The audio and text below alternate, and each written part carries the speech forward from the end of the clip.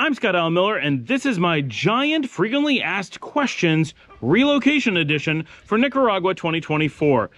In this video, I'm going to do a bunch of the questions that people ask all the time and try to cover them in one concise video as best as I can. This is kind of an experiment. I'm going to try to do this annually so you can get an updated list of all these questions and see if anything has changed year to year. So we're going to get to your questions about relocation to Nicaragua in 2024.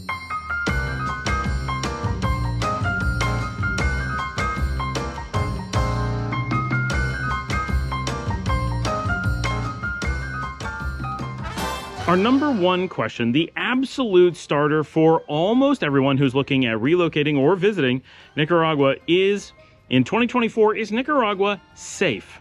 And the easy answer is yes. Nicaragua is a very safe country. Of all the places you could visit in the region, Nicaragua ranks at the very top. Its safety is very similar to the US, a little bit below Canada. In 2024, it has had a very good track record for the last several years, being actually better than the US and at one moment even better than Canada. So it's in really good company. It is now, with El Salvador, ranking as the top in Latin America, definitely the top in Central America. So this is a very safe region. You have no safety concerns beyond the absolute normal that you would have anywhere, right? You have to worry about pickpockets. You have to worry about simple things. If you're going to be living here, you have, of course, people could break into your house and steal things. People will swipe a phone you leave unattended on a table. Those kinds of things are normal, but violent crime is extremely rare. Anything can happen. Of course, always take precautions. Don't be silly with the things that you do. But if you're wondering about a place that is safe, yes, it is safe. And it's in fact quite safe. That's actually a reason that people pick Nicaragua. In fact, other than the cost of living, it is probably the absolute top reason why someone should be looking at Nicaragua, is that it offers so many great things with such a high degree of safety and comfort, and you just don't have to worry, and you don't have really dangerous areas mixed in. It's not like, say, the United States, where you have large areas that are very safe, but you can accidentally wander into really dangerous ones. Of course, there are areas that can be a little bit more dangerous, but in general, even the worst areas of Nicaragua are nowhere close to what we're used to in some place like the United States when we talk about like Chicago South Side or East St. Louis, Philadelphia, or Baltimore. Those areas have places that are so incredibly dangerous. There's nothing like that in Nicaragua. We have a much more even distribution of what little crime there is, and so you can feel pretty safe being everywhere, whether it's a city center or out in the country, a small village, or a barrio. And a lot of people mention that they often have fear of going into the barrios or specific barrios because they think that maybe that's where it's not safe. But the reality is even the vast majority of the barrios are quite safe, and it may feel uncomfortable. It may not be a place you want to hang out, or maybe it is, and it may be a place that you want to live, and you shouldn't fear the majority of them just because it is a barrio or it's outside the city center, it's not touristy. There are very few places that you really should avoid anywhere in the country. So safety, absolutely. It is a safe country. Don't let that concern you at all. And for most people, it is the time before you get to Nicaragua that is going to be most dangerous. Actually, getting to Nicaragua is safer for the majority of people. Is Nicaragua affordable? Yes, absolutely. Whether you're a tourist or an expat looking for a long-term place to live, the cost of living in Nicaragua is extremely good. And this probably goes without saying and isn't the most frequently asked question, but it is an important one. It is something that concerns a lot of people, and this does drive the majority of people to come to Nicaragua when they're looking for a place to live. And that is that your money is just going to go farther, a lot farther. Nicaragua is currently the most affordable of any of the North American or Central American countries, and it ranks competitively with the best of those in South America. Technically, you're going to find some places like Colombia generally squeak in as just a little bit more affordable, but it depends what you want to do. There are different living situations in Colombia and Nicaragua, so it's not always something you can compare directly, but Nicaragua is very, very affordable and ranks at the top of the list for the Western Hemisphere. Of course, you are going to find some places abroad, like in Southeast Asia or in Africa, especially East Africa, where you may find a little bit cheaper even still than here in Central America. But for a lot of people, especially coming from North America, once you factor in flights or visas or any complications that come with places that are so much farther away, you generally find that Latin America has a price advantage, even though its day-to-day cost of living may be just a little bit more expensive. But when you look at the big picture, the cost of food, the cost of housing, the cost of services and goods and travel to and from, very, very affordable to live in Nicaragua. You can live on budgets that are very, very small, often the kind of budgets that Americans or Canadians get with their standard retirement packages from the government, let alone if you have 401ks and so forth. So a lot of people choose this region specifically because it's so affordable, and then discover all the great things about it only after they look at, well, where can I afford? So it is a driving factor for the region, but it isn't necessarily the reason that should draw you in. It should just be a really good bonus. But if you're on a really tight budget and you really have to tighten your belt as much as possible, Nicaragua could be the most overall cost-effective option for you because of the great safety, because of the proximity to where a lot of our audience would want to come from, US and Canada specifically, because there's so many things that are so easy to deal with. Flights are so cheap. Should you need to do anything like visit North America from time to time, all those things factor in, and Nicaragua at least has the potential to be the most cost-effective option for you when everything's considered. But day to day,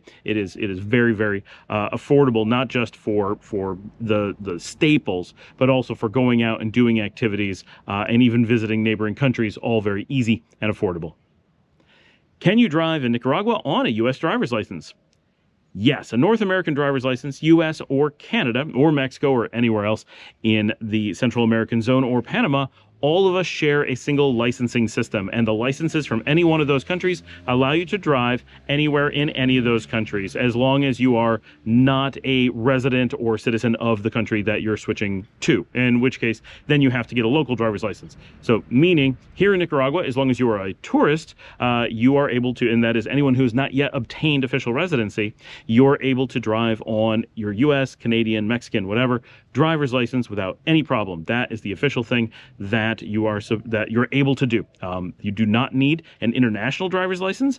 All you need is your regular driver's license. The international driver's license, IDL, sometimes called an international driving certificate, and other things, is a translation of your license. It is something you have to carry in addition to your license in certain countries, like Spain, for example, but not here in Nicaragua. They don't know what it is. There's no reason to carry one, but it is nice to have one just in case you're going to travel other places. It's nice to have it that you can take with you. You don't have to go get one. So I recommend that you get one, but for driving here in Nicaragua, just your North American driver's license is all you need.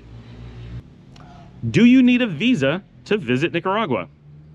No, if you're coming from North America or Western Europe, you're in a visa-free or automatic visa travel zone to Nicaragua. You're going to be able to come to the border. You don't need to do anything ahead of time. There is some paperwork that they want you to fill out, but I know lots of people who don't do it, and they have not been asking for it for a long time. So in 2024, assume you don't have to do anything. If you have a question and you need to get to the border, just go to the border and expect that everything will be fine. But it is supposed to be filled out. So, I mean, it's better if you do it. I wouldn't recommend not doing it, but if you forget it, don't panic, but definitely fill that out online if you can. But that's it. Just come to the border, your US, Canadian, European passport. So all you're going to need. If you're not from those regions, then check online. You got to check the current status with your embassy as to what is required for Nicaragua. Generally, it's pretty easy, but we do have a lot of people that want to come from Africa. I get asked all the time.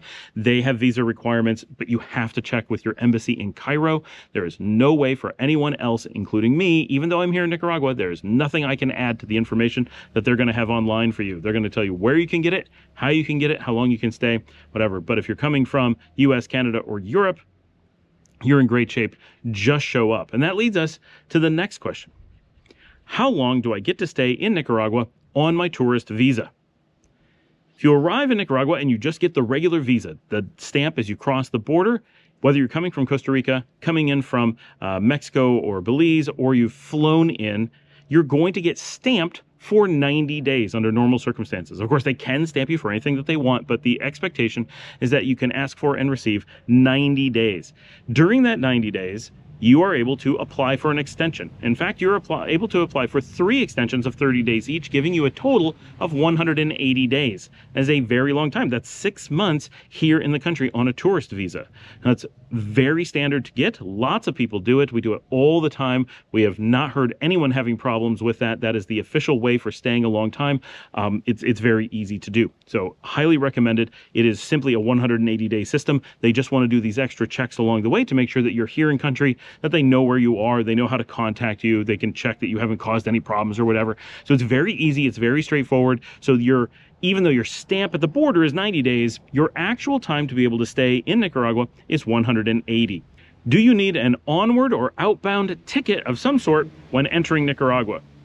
No, never when entering Nicaragua do you need to have an onward ticket to another country. A lot of people ask that, and that is because they're either confusing it with or assuming it is similar to Costa Rica, which is actually a rarity that Costa Rica requires at the time that you enter their country that you already have your ticket back out of the country. The idea that you will show up in Costa Rica and stay indefinitely is not something that they generally allow. They're very not into that. But Nicaragua wants you to stay. They want you to come for a short period of time, discover that you love it, and stay a lot longer than you originally expected. And that's the normal way that things happen in Nicaragua. So it's a really good system. So when you show up at the border, whether it's the land border or you're flying in the airport, no one is ever going to ask you for an onward ticket. That doesn't mean that some agencies won't try to scam you, but that is not Nicaragua that is making that requirement. We have heard of some airlines that illegally falsify that information and demand that you purchase a ticket, presumably from them, in order to have them allow you on the plane. This is a scam. They are trying to raise money by forcibly either selling you a ticket that you didn't want or reselling a seat that they've already sold to you so they can sell it to someone else. In every case, it is an illegal scam, but you need to check with your local country as to what your flight protections are. That is not something I can advise you on, other than it is definitely falsified. There is never a case that you need that in Nicaragua.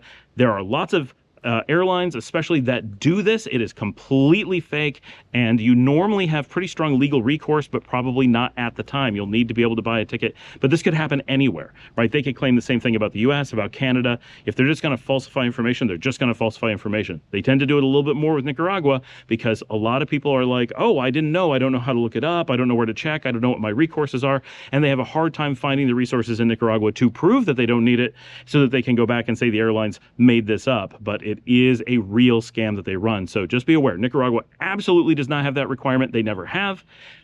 But we know lots of people who have been scammed for it. Some people have managed to, get a manager and show documentation, bring up the law, and finally get allowed on the plane, but not always. A lot of times people just buy tickets and suck it up. So that really goes a long way of just determining how good of an airline you're choosing. So just be aware that that is something you may have to deal with depending on where you're flying into or which airlines you're taking. But here in Nicaragua, absolutely not needed. Now, that doesn't mean that there's never a situation that you will need an onward ticket, but it is never needed when you're entering the country. This is just an important aside.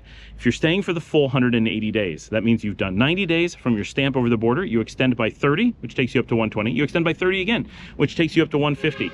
Generally, but not always, but there is a very real possibility at your 150 days, if you're going to extend to the final 180, the last 30 days, at that point, they have at times required that you have an outbound ticket within that 30-day period. It could be the 30th day, it could be 29th day, it could be the 2nd day, doesn't matter. Just sometime during that 30 days, they want to know that you have paid for an outbound ticket and they know you will be exiting the country, and then they don't have to worry that you get to the end and don't have a way out, right? But that is the only time. As long as you're at the 150, I have never heard of anyone being asked to provide any evidence of leaving the country because they don't expect you to during that time. They're hoping you stay to the 180, but at the very, very last time, they might. Now, we know when you renewed a bit, typically they don't ask for it. They know you're going to exit. They know you're able to come in. Typically, if you're staying for a while, that's more than the 180 days, 1 year, 2 years, 3 years. Typically, they get to know you pretty well and they know your situation, and they don't really have to look as much into you to say, are you going to be able to leave the country and come back? Will Costa Rica accept you? They know Costa Rica is going to accept you. They know that if they accepted you 6 months ago, they'll take you again, that kind of thing. So the mileage will vary depending on your situation, but assume that you may have to produce that at that time. So don't be surprised by it. Don't give yourself absolutely no time to come up with a ticket, go and try to extend, and then find out that you don't have time to extend and you don't have time to get a ticket. That could be where you run into a problem. So just something to be aware of. But when entering the country, you never need an onward ticket. Can you do border runs to extend your stay in Nicaragua? Yes, absolutely. Nicaragua is a pro-border run country. Not only do they allow it, but they more or less promote it. The system is this. When you're staying in Nicaragua, whether you're within your first 90 days or sometime within your longer 180 with the additional extensions, all you have to do is step into a hard border transition, go into the next country and return, and you start the process over again. That means you get a 90-day stamp with a total of 180-day possibility when you re-enter the country. But we're going to talk about in the next question where those countries are, where those borders are. But it's important that you understand that it is a hard border, not a soft border. Nicaragua is a country that has soft borders, and so you need to be very conscious of where they are. But as long as you're going over the hard border, and you may do this anytime that you're staying in Nicaragua, you may decide to visit a country that is crossed by a hard border. You can do that by land or by plane, or in theory by boat, but I don't know where you would go. And when you do that, you leave the country. When you re-enter, at any time that you re-enter, it starts the clock over again. And a lot of people wonder, how long can you stay out of the country when doing a border run? Or how long do you need to stay out of the country to do the border run? And to the best of my knowledge, there is no official number on this. We've never heard any problem of anyone coming back in immediately. The maximum you could ever reasonably be asked to stay out is 72 hours. So we recommend that you just get a hotel room or be prepared to get a hotel room somewhere, spend a few nights. Really not a big deal. But we've never heard of anyone actually being required to do this. It's more of a safety that we all recommend, because we all kind of have this gut feeling like maybe it could happen at some point. Maybe there's some rule that no one's aware of, and technically they could make you stay out longer, but we're not actually familiar with it, nor of it happening. And I've talked to a lot of people. Everyone I know does this all the time. It is such a standard thing for expats who are living here that the border runs are just a normal part of everyday life. They are not a big deal. A lot of people, we have a lot of videos on this, right? Every single topic that we're covering here has a video on it, but we're doing this facts so that we can get a whole bunch of them together at once so you can kind of run through a bunch of stuff. But if this video shows you that Nicaragua has a lot of potential for you, dig into the other videos we have so that you're able to go explore all these topics in depth, get more information.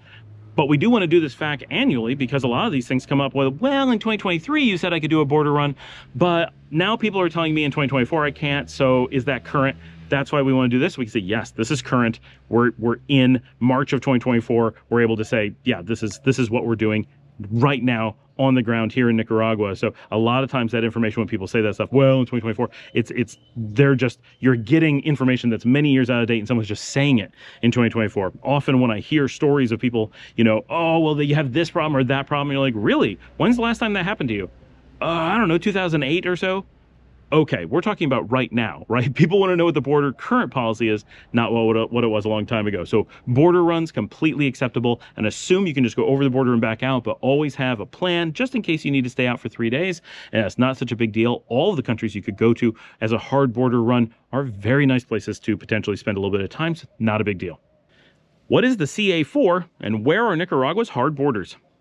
In our last question, we said if you want to reset your visa, your tourist visa, you need to step over one of the hard borders, enter the bordering country, and re-enter Nicaragua. You can't go. Some people asked if you can go out of Nicaragua, not enter the other country, come right. No, you definitely cannot do that. That is not a border run. The term border run does not mean that. A border run means you cross into another country, not just out of Nicaragua. Like, it's got to be both. Otherwise, people would just go out into the water and come right back and be like, what? I reset at sea. It doesn't work that way. No, you have to make it through border control of another country and then back in through border control of Nicaragua. But which ones are the hard borders? So Nicaragua is part of a border zone known as the CA4, or the Central America 4. Before anyone calls it an explosive, C4, that is not its name. It is Central America 4, CA4. The CA4 are the tightly integrated 4 northern Central American countries that used to be members of the Central American Federation together and have a lot of shared history, politics, economies, and everything. They're tightly integrated.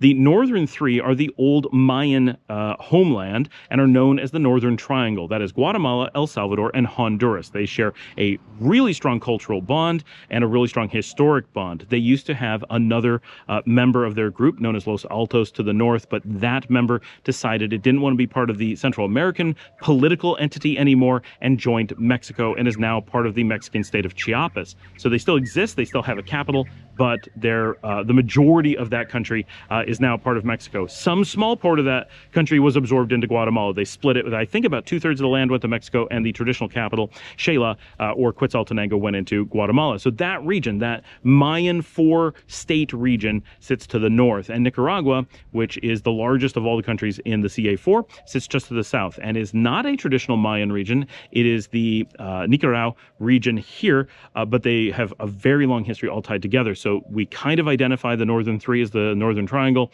and Nicaragua kind of stands on its own, but the 4 of them together are the tight, long-term Central American partnership. Traditionally, long time ago, Costa Rica was also part of that, and we sometimes refer to the group plus them as the CA5. This is not all the countries of Central America, but it's all the ones that see themselves as Central American by culture. Belize is also part of Central America, but is not part of the Federation of Central America, and Costa Rica was. So, a little bit of history there. So what that means is that borders between Nicaragua, El Salvador, Honduras, and Guatemala are soft. You don't go through a full border transition when you move between those countries. That's really nice if you live here full time and you have a car and you want to just drive around. You can move pretty easily between those countries. There isn't this strong border control process, and in some cases there's like nothing. You can just drive right in at times. It depends on which country to which country, exactly how much of a control system they do have, and sometimes they stamp your passport, sometimes they don't, but they don't have to. It's advised that they do, so you know that they know that you're there or whatever, but it's a pretty easy process throughout the region. So that means for Nicaraguans, if you want to reset your passport, you have to go over one of the borders that is not those.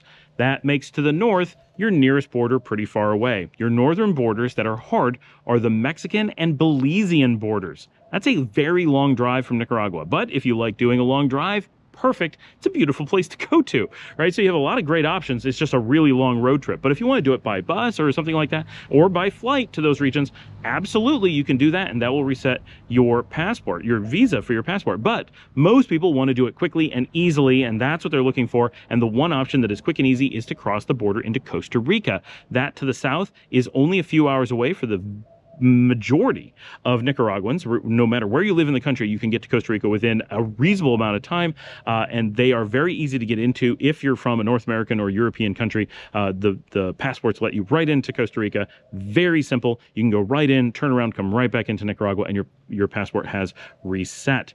Importantly, in case it wasn't obvious from this, that means that your tourist visa here in Nicaragua is shared with the other three countries in the CA4, Guatemala, Honduras, El Salvador, and then, of course, Nicaragua. That means if you get 90 days coming in at Guatemala, you still have to, you're using the same time. Your 180-day total is used within that zone. You can't move to Honduras and be like, I get another 180 days. No, you can't go to El Salvador and be like, I'm continuing my vacation. Generally, this isn't a problem, but if you enter at Guatemala or Nicaragua and you plan on doing a lot of time traveling in these four countries and you don't plan to leave them anytime soon, it's actually not so hard to split four countries over 6 months and realize you may have stayed over 6 months between those four countries. There's no way to extend past 180 days without leaving that zone. So you just want to think about, if you enter Guatemala on January 1st, by the middle of the year, you got to be out of Nicaragua on the other side and onto Costa Rica. You only have to step out, come right back in. It's just easy to not visualize the fact that you've been in a zone for that long. It works essentially the same as the Schengen in Europe. They don't allow border runs, but the idea that you enter at any one of the Schengen countries and you can move throughout the region and you get 90 days within the entire region before you have to leave is something people are used to in dealing with Europe. It's just doing the same thing and realizing that the CA4 operates like the European Schengen zone. And once you get that, then it's like, okay, this is pretty straightforward. It's not a big deal, and it's very easy to deal with. It's just important to keep in mind that your 180 days refers to your time in the entire CA4 Central American zone and not to your time in Nicaragua specifically, even though you may be thinking of it as just Nicaragua when you come in. For example, that's what really throws people off, is they think, I get 180 days in Nicaragua, they move on to Honduras, and they forget that they're still on the same 180-day pool that's been ticking down since they first got into Nicaragua. People will tell them in Honduras, we get 180 days in Honduras, and you think, oh, I'm great. Well, no, they mean in the zone, not just in Honduras. Can I get a job when I come to Nicaragua? A lot of people, when you're looking at coming to Nicaragua or anywhere, especially if you're looking at becoming an expat, may be looking for local employment. And this makes sense. You want a way to support yourself while you're traveling or living abroad. You want to make a permanent move, and wherever you've lived previously, you worked. So when you're moving to a new place, you want to work too. Well, the answer is simple. No, under essentially no reasonable circumstances whatsoever will you be allowed to work in Nicaragua. That is off the table. Don't even think about it. Don't ask about it. Don't look into it. It's not going to happen. It is not something that is available. Nicaragua has very high unemployment at this time, and they are very protective of all the jobs that are done in the country need to be done by Nicaraguans. And this makes a lot of sense. When you have very high unemployment, the government is looking out for the people and doesn't want, which could be a massive swarm of outsiders coming in and taking all the jobs. The idea is that if you're going to be a tourist, obviously you don't want to work here. If you're looking for some form of residency, whether it's just kind of saying residency and being here for a long term on a tourist visa, or you actually want to file for residency, however you want to do it, the idea is that you're coming and bringing value to the country, not coming and taking jobs away. So there's a lot of potential for you to come and be a great participant in the economy, but needing a local job, which will always come at the expense of a Nicaraguan who is no longer able to do that job because you've taken their spot, is not something that they're going to allow. Someday, maybe they will. When unemployment has gone away and there's not enough people to fill the jobs, of course they're going to change those policies. But right now, unemployment is the #1 thing crippling the country. And so that is the thing that they are certainly not going to allow people to come in and take advantage of, especially because it would take very little for other countries, which are much larger, to flood the market with people looking for jobs and make it essentially impossible for Nicaragua to support its own economy. So that's something they're very protective of for really good reasons. Now, that does not mean you can't come here and work. If you're coming down as a digital nomad and you're going to work abroad, if you're an investor abroad and you're just bringing in your investment dollars, if you're a manager and you're managing people from afar, if you're a digital worker and you're working for a company and you're sitting in your hotel room and doing work, or you rent an apartment here and you do work, any of those things, you're golden. You're completely allowed to work as a digital nomad or a remote worker, however you want to classify yourself, as long as your base of work is outside Nicaragua and you are working remotely at it, and you are in Nicaragua doing the work, you're completely set. Nicaragua does not tax you. They do not require anything of you. They don't classify you as a worker. You are set. A lot of countries have digital nomad visas specifically for this purpose, and they put a lot of restrictions on you when you're working that way. But Nicaragua does not. The idea of being a digital nomad has always been something that they completely promote under their normal tourist visa. So whether you're just popping in over the border for 90 days, you're bringing your laptop with you and you decide to do some work, technically, in a lot of countries, you're not supposed to do that. Canada will check you if you're going just for a 2-day weekend. If you bring your laptop and they say, "What's the laptop for?" You say, "Oh, you know, in case work needs me." Boom, you could be denied entry just for that. I know my business partner from here once went to Canada for 2 days, brought his laptop, and they let him go and said if they ever caught him coming in with a laptop again, he would be banned from the country. That's how seriously Canada takes a "you may not vacation and do any work" in Canada. Technically, if you check your email for your office while in Canada, technically it's illegal, and they have the option of kicking you out, of deporting you over that. They're not likely to in this day and age, but it was in this day and age that having a laptop with you was a major problem. So yeah, if you're bringing a laptop because you want to check in with the family, you want to book your tickets, you want to play video games online and not miss your midnight Wordle with your kids, great, no problem. Canada doesn't care that you have the laptop, but they do care that you might do some of your remote work while visiting. So Canada is specifically a tourist destination most working people want to avoid. The very idea that you could be completely severed from work, especially if you're an entrepreneur or an investor and you need to do anything to just check up on your business, I recommend just taking Canada off of your travel list. That's an extreme example in the one way. Nicaragua's extreme in the other. They would say to all those people, please bring your laptops here, set up in a cafe, and work to your heart's content. Bring in as much money as you possibly can and spend it in our beautiful country by spending it on coffee and hotel rooms and volcano surfing tours and all that kind of stuff. It's a very logical approach. Canada has very different needs, so it's kind of logical that they're not allowing it. I don't think it's logical that they're as extreme as they are, but you know, they do what they want to do. But here you can absolutely, digital nomadry is 100%. If they ask you, why is your laptop here? Oh, because I'm going to do some remote work. Should cause no problems at all because you're totally allowed to do that on the tourist visa. You can then, of course, stay and get a residencia if you want, and you can continue to work on that as well. That won't change just because you stop being a tourist. You have lots of options, but being able to work remotely, bring in money, and support the economy is 100% not just allowed, but requested. That is what Nicaragua is hoping for in people coming to the country. Who can buy a house in Nicaragua? We'll include rentals in this as well. So you want to rent or you want to buy land, a house, A business of some sort. It could be a warehouse, it could be a factory, anything like that. Physical real estate, anything of the sort. Or you want to rent it. It could be an apartment, a condo, anything like that. Who is eligible to make these kinds of transactions? I lump them all together because everyone is eligible for all of it. It's actually that simple. You do not have to be present in Nicaragua. You do not have to have ever visited Nicaragua. You do not have to have a current tourist visa. You do not need to be resident. You certainly don't need to be a citizen.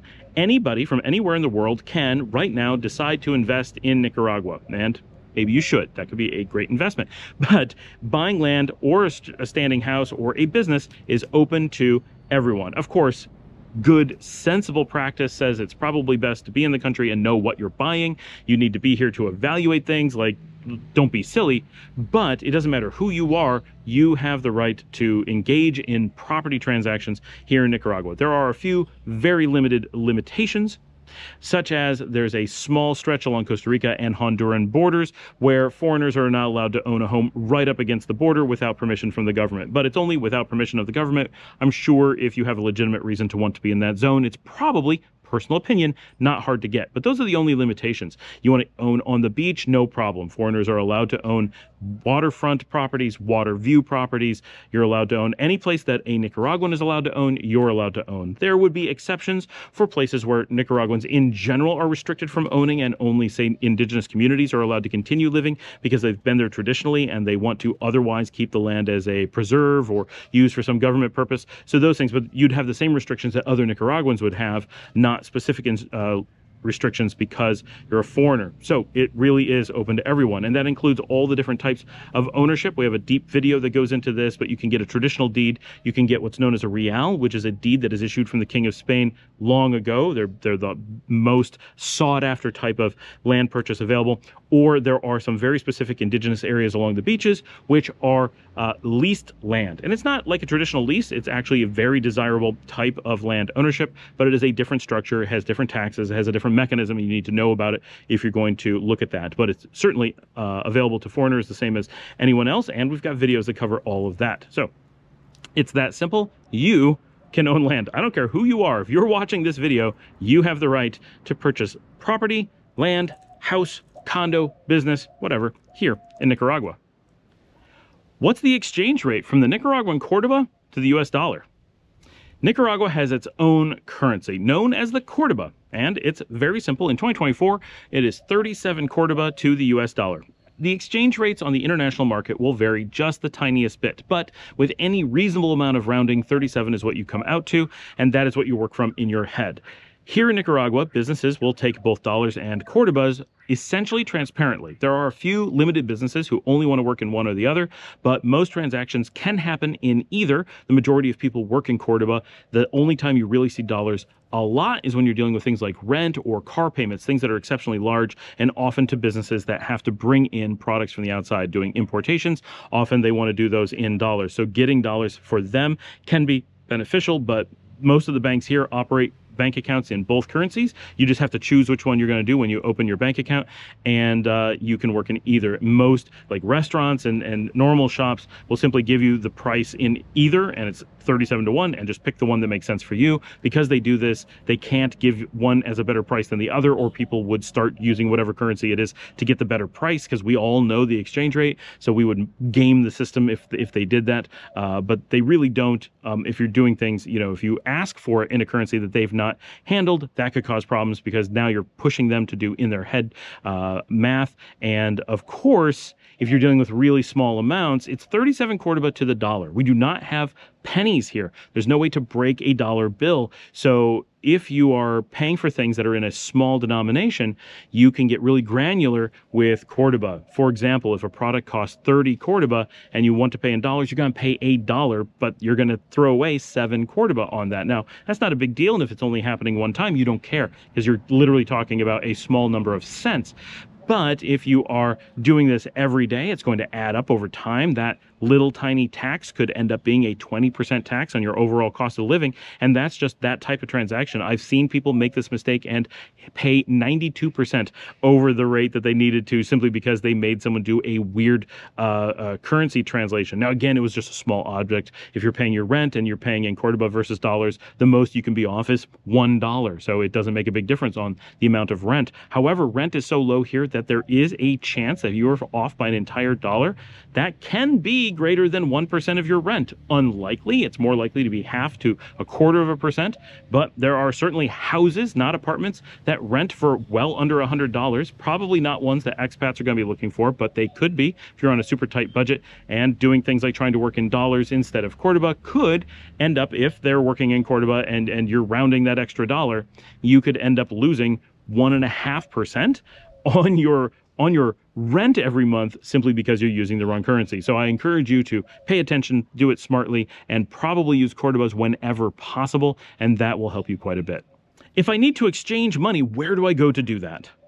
So here in Nicaragua, this is very straightforward. In front of most banks, especially in the cities, there are money changers standing on the street.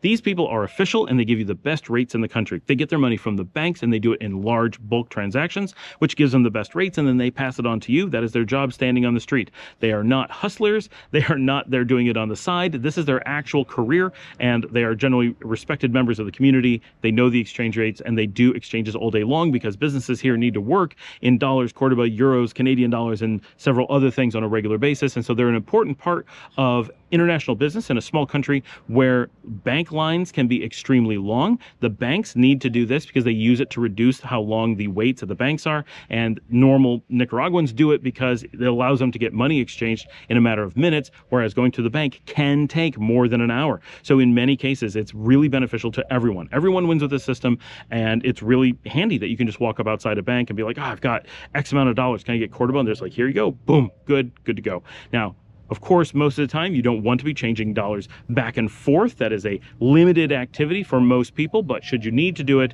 the option is there. How do I access my money when I'm in Nicaragua? Whether you're a tourist or you're staying here for a really long time, getting money from bank accounts abroad is generally pretty simple. Most countries participate in the general system that allows you to use ATM systems anywhere in the world. And of course, it depends on your bank, it depends on your country, and there are situations, especially with Canadians, where they want to get away from Canadian banking for tax reasons. But in general, as long as you're in Nicaragua and your money is somewhere abroad, you can go to the ATM and just take it out, especially if you're coming from the United States. Nicaraguan ATMs dispense universally both dollars and Cordoba. I generally recommend getting Cordoba, but if you need dollars for some reason, you can go and get those, no problem. Every major bank has them. Every major ATM has them. They do run out from time to time, but they do offer it. So that is the easiest thing to do. And for most people, that is the mechanism you want to use. Keep things as simple as possible. Don't carry unnecessarily large amounts of cash, and just use the ATMs. Keep your money in North America or Europe or wherever you're coming from, unless you have a specific problem that doesn't allow you to do that. And if your bank abroad doesn't give you the option for that, look around. You probably can find one in your own country, and if you need to, using something like a Swiss bank account tends to be available for people who are willing to go through a little bit of extra effort, and then those will work anywhere in the world. And I know people from the United States that do that, but I'm an American and I have really good access to all of my banks in the United States. Here is no problem at all. And for most of us, keeping banks in our home country is not a problem. Canadians seem to be an exception to that. I don't know exactly how those rules work, but many Canadians have talked to me about there's a bunch of things that don't really make general sense that they do here, and it's because they're looking to stay here long term and because they're Canadian. Canada just has a whole bunch of really onerous requirements on them to keep from being taxed as if they're still in Canada, and so they may be making decisions based on the Canadianness of their decisions, not on the Nicaragua side of things. Can I get citizenship and get a Nicaraguan passport? So unless you have extenuating circumstances, such as you are born to Nicaraguan parents, you were actually born in Nicaragua and just haven't taken the time to get your passport or something like that, the answer is a resounding no. Citizenship in Nicaragua is highly restricted and very unlikely that you are going to qualify for it, even if you put in decades of living here in the country. It is not absolutely impossible. There is a path to it, and if you really want to do it, feel free to give it a try. I don't want to rule it out for people who truly want it and are just so disenchanted that they're not able to. It does exist as a possibility. And if your goal is to become a Nicaraguan and raise your children as Nicaraguans, well, you may be able to pull it off, but it's going to take a lot of work and a lot of planning. And you're going to want to make sure you talk to lawyers early on and do a lot of things throughout your life to make sure you're always moving towards that path. And it's a very risky thing to do because the time period necessary to go through the likely process of it means that the government may change several times during that process, and you may end up at a time where you finally would have qualified under old rules, and those rules may not exist anymore. By and large, simply assume that citizenship is not an option. What about residency options here in Nicaragua?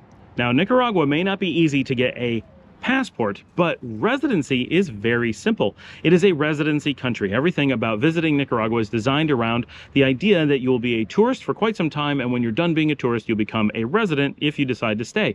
This works out really well for a lot of people and makes Nicaragua specifically attractive because so many other countries focus on their citizenship requirements, and that's where they really put their investment as an expat location. And that can be great for people who really need another passport. But for a lot of North Americans and Europeans, they don't necessarily really feel a need to have a secondary passport. They just want to be able to live abroad and have a different tax base or a lower cost of living, or maybe just healthier food or a safer environment. Whatever it is you're looking for, you may find it here in Nicaragua, and you probably don't need citizenship to get the thing that you're looking for. Specifically, if you just need a secondary passport, Nicaragua is not going to be a good option for you, both because it's so hard to get that passport and because the passport is not a very good one. It's unfortunate, but that is not something that Nicaragua really controls. So what people are often looking for here when they come to Nicaragua is residency. And what does residency give you? In general, not a lot. And this is important. People shouldn't be looking for residency as a goal. Your goal is to be able to stay in the country. That there is a mechanism called residency is kind of unimportant in the grander scheme of things. What does matter is that you come in as a tourist and you can stay, as you know, for 180 days, that's 6 months, and you can renew that by simply stepping over the border and coming right back in. Well, that gets you up to a year. Do that 2 or 3 times, you're at a couple years. At some point, you may say, well, shouldn't I be a resident? And the answer is yes. At some point, you should. And when is that? It depends. This is where it gets a little bit fuzzy. The government will generally tell you, and it's as simple as at some point you'll be here, you'll want to renew, and they'll say you need to consider residency. And I know some people from certain Asian countries have gotten it as quickly as 6 months. They were here and told they needed to apply for residency, but I also know many other people who've been here for a number of years, and it takes quite a while before they get told they need residency. So it's kind of a moving thing depending on your situation, how you've traveled. Have you never left the country at all? Do you really go in and out quite a bit and you're not here that much? Like, all kinds of things will factor in, I'm sure, and that changes quite a bit over time.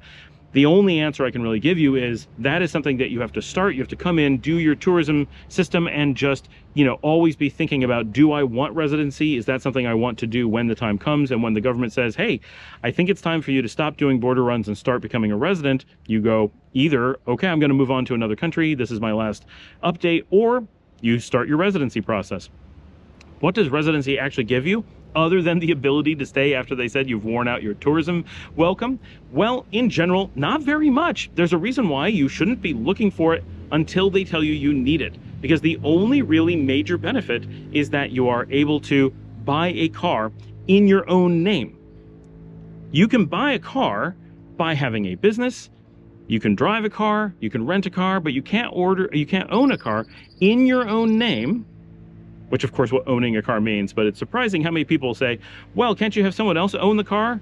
Yes, that is not you owning a car, but if you want to own a car and it's you, not your company, then you have to be a resident in order to do that. And the advantage to owning a car in your own name versus having a company own it or just borrowing someone else's is that when it's in your name, you're able to cross the soft borders into Honduras, El Salvador, or Guatemala. You can just drive through a larger region. You can also take it over the hard borders, but you're still doing the import process. But within the CA4, you're able to drive around more or less transparently because you're within a border and it's your car.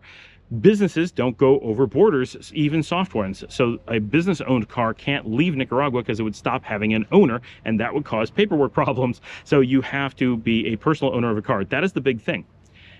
Residency comes in a couple different flavors, so which one you would want to go for when the time comes will depend on your situation in a lot of different ways, but there are options, and most people are able to qualify without too much effort. Of course, it's good to get a lawyer ahead of time, be prepared so that when the question does come up, you are ready. But that's about all you really need to do, and almost everyone is going to be fine finding a way to do it. What are my options for residency in Nicaragua? There's the obvious option for nearly everyone. If you decide to move to Nicaragua and marry a Nicaraguan, you will get residency automatically. This can be shocking to people from, say, places like the United States, where marrying an American often can lead to not being able to get residency or may make the process more difficult. It's surprisingly hard for someone to become resident in the United States, and marriage is not a useful tool for moving in that direction. Something that a lot of Americans assume, that people will, marry Americans for a green card, but it doesn't work that way at all. It is the farthest thing from reality. And I know Americans who are married to people from other countries, and those people don't even get the right to visit the United States, let alone live there, because it's so difficult to get a visa, even as a married couple. And I knew when my company got started 25 years ago, my business partner married a Canadian, and it took years of planning before they could get married. They had to get married in a very specific time frame and in a very specific way and in a very specific place, all for the United States to recognize the situation and give them a path over a period of years for her to immigrate to the United States. It's extremely difficult. Even for Canadians to come to the United States, it's extremely difficult. So you can imagine, just in general, it's a complicated process. So Americans are often surprised when they learn that marrying in Nicaragua means you get to stay, period, just done, as long as you stay married. If you stop being married, then suddenly that residency evaporates and you need to find another form of residency. But that's not a big deal. There are other forms of residency for you. So the next type is what we call the retirement residency. And in the past, we've referred to this only as the retirement or pension residency. This is the traditional type of residency where you are a retiree. This is where you want to spend your twilight years, and you have a pension from a 401k or something in the United States. Technically, a 401k is not a pension, so sometimes they're able to look at that in one way, and sometimes they have to look at it in another. But you come in with a fixed income from the United States, and I have a bug climbing into my ear, that's great. And you qualify with a certain amount of money, and you're not a criminal or whatever, and they let you stay based on that. That is a 1-year residency process, and every year you have to go through it again and show that you have met the requirements and continue to meet the requirements. And it's not a big deal to re-up. It's meant for that system to work that way. It's just something you have to do annually. But so it's not the most fluid process, because you're based on that fixed income. They want to ensure that you're still on that fixed income, and so it goes year to year, and you constantly have to prove yourself, which is fine, but it is a little bit of effort. There is a matching remote worker residency, and I don't know its exact name, but it's been created more recently, and it matches the retirement or the pensione residency almost identically, but it's designed so that they have the tools for Migración, or the immigration office, to be able to look at traditional income rather than pension income to qualify people. Now, they always had ways to do it in the past, but it was a lot more complicated. So this makes it more clear that people who are younger, because the retirement one requires that you're over the age of 45 and requires that you have this fixed income of a certain type. You can make an argument that you beat that requirement in some other way, but there's this other type that I don't know its name, its official name, but it's this working digital nomad type residency where you simply have to show that you have a certain type of income, and you don't have to be 45 years old, and then you can qualify through that means. And then there's the famous type of residency, and that one has the same requirements, the same 1-year re-up and everything. Then you have the investment residency. This is where you bring in large sums of money and you invest it in real, functional, employing businesses in Nicaragua. There's no skirting this. The requirements are incredibly tough. You have to have a functional business. You have to be employing people. You have to be paying your business taxes. You have to be paying your employer taxes. They have to be paying their taxes as employees. You have to show that you're really trying to run it as a business. You will be inspected. It is a very, very heavyweight process, but this gives you a 5-year residency window before you have to prove it again. But at the end of the 5 years, they expect more investment. They expect you to be growing, to employ more people. So you can't just start a business and then wind it down, be like, okay, I did it, it failed, and now I'm just doing my thing. You have to continuously be being a business person in Nicaragua who's continuously investing and growing. You don't have to make the base requirements necessarily every 5 years. Of course, in half a decade from now, who knows what the requirements will be. But it is designed for people who are honestly looking to fund and grow businesses in Nicaragua. And that, if that's truly what you're doing, it is not really a problem to hit the requirements, unless you're looking to do so on just too small of a scale. And if that's the case, well, it's that's fine. They don't care that you're too small. You'll just have to qualify for your residency through some other process. You won't be able to do it through investment, but that doesn't mean you can't do a small scale investment. If your goal is to, be able to retire, but you also want to invest in a hot dog cart that will not make anywhere near the amount of money required for the investment, that's fine. You're totally allowed to own a business. You're totally allowed to invest.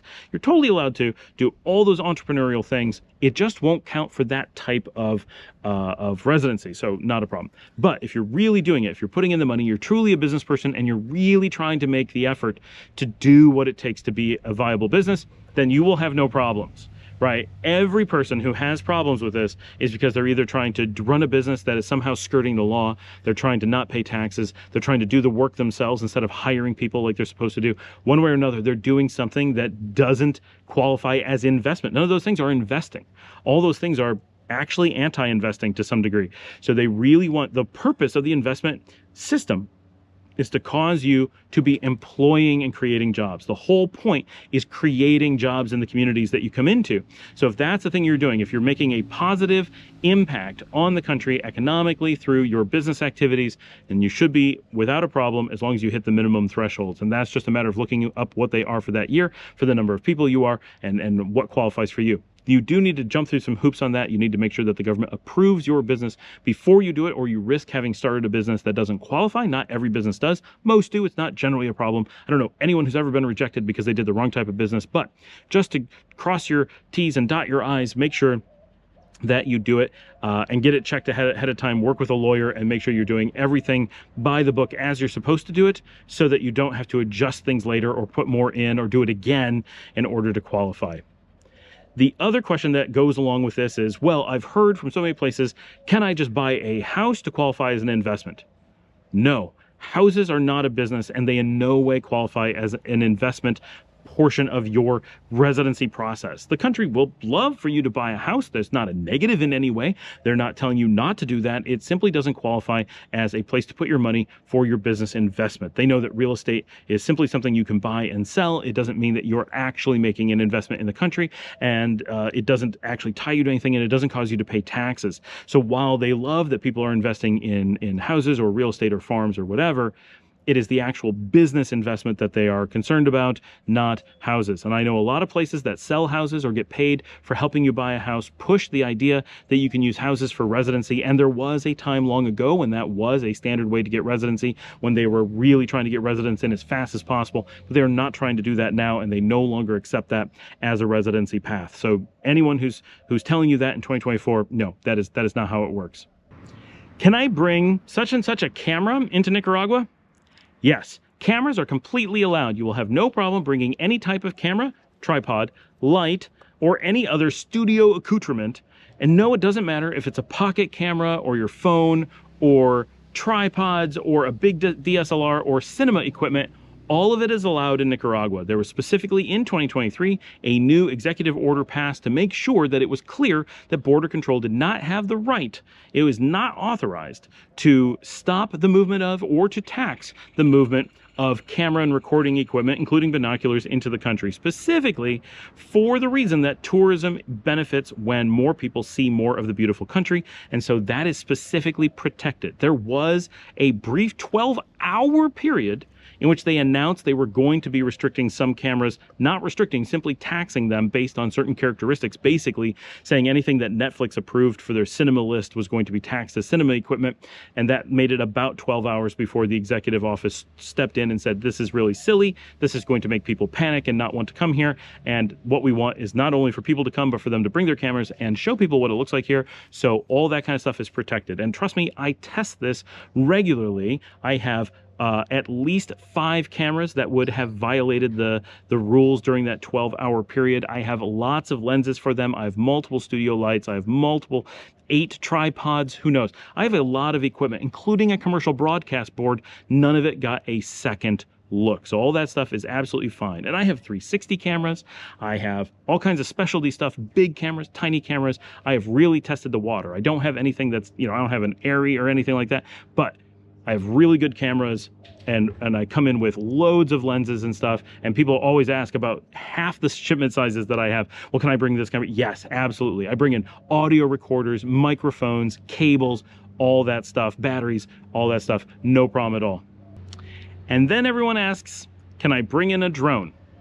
No, drones are completely forbidden to cross the border here into Nicaragua. That doesn't mean that there aren't people sneaking them in. There obviously are, but any drone that is in the country could be seized or simply shot down. They have no obligation to give it back to you. They probably won't even try to figure out who the owner is. They'll just destroy it. That's what I've been told. But no, you can, and for everyone who's asked, no, you cannot get a license to bring in a drone. It's not just that you have to get a license to bring one in. You can't bring one in.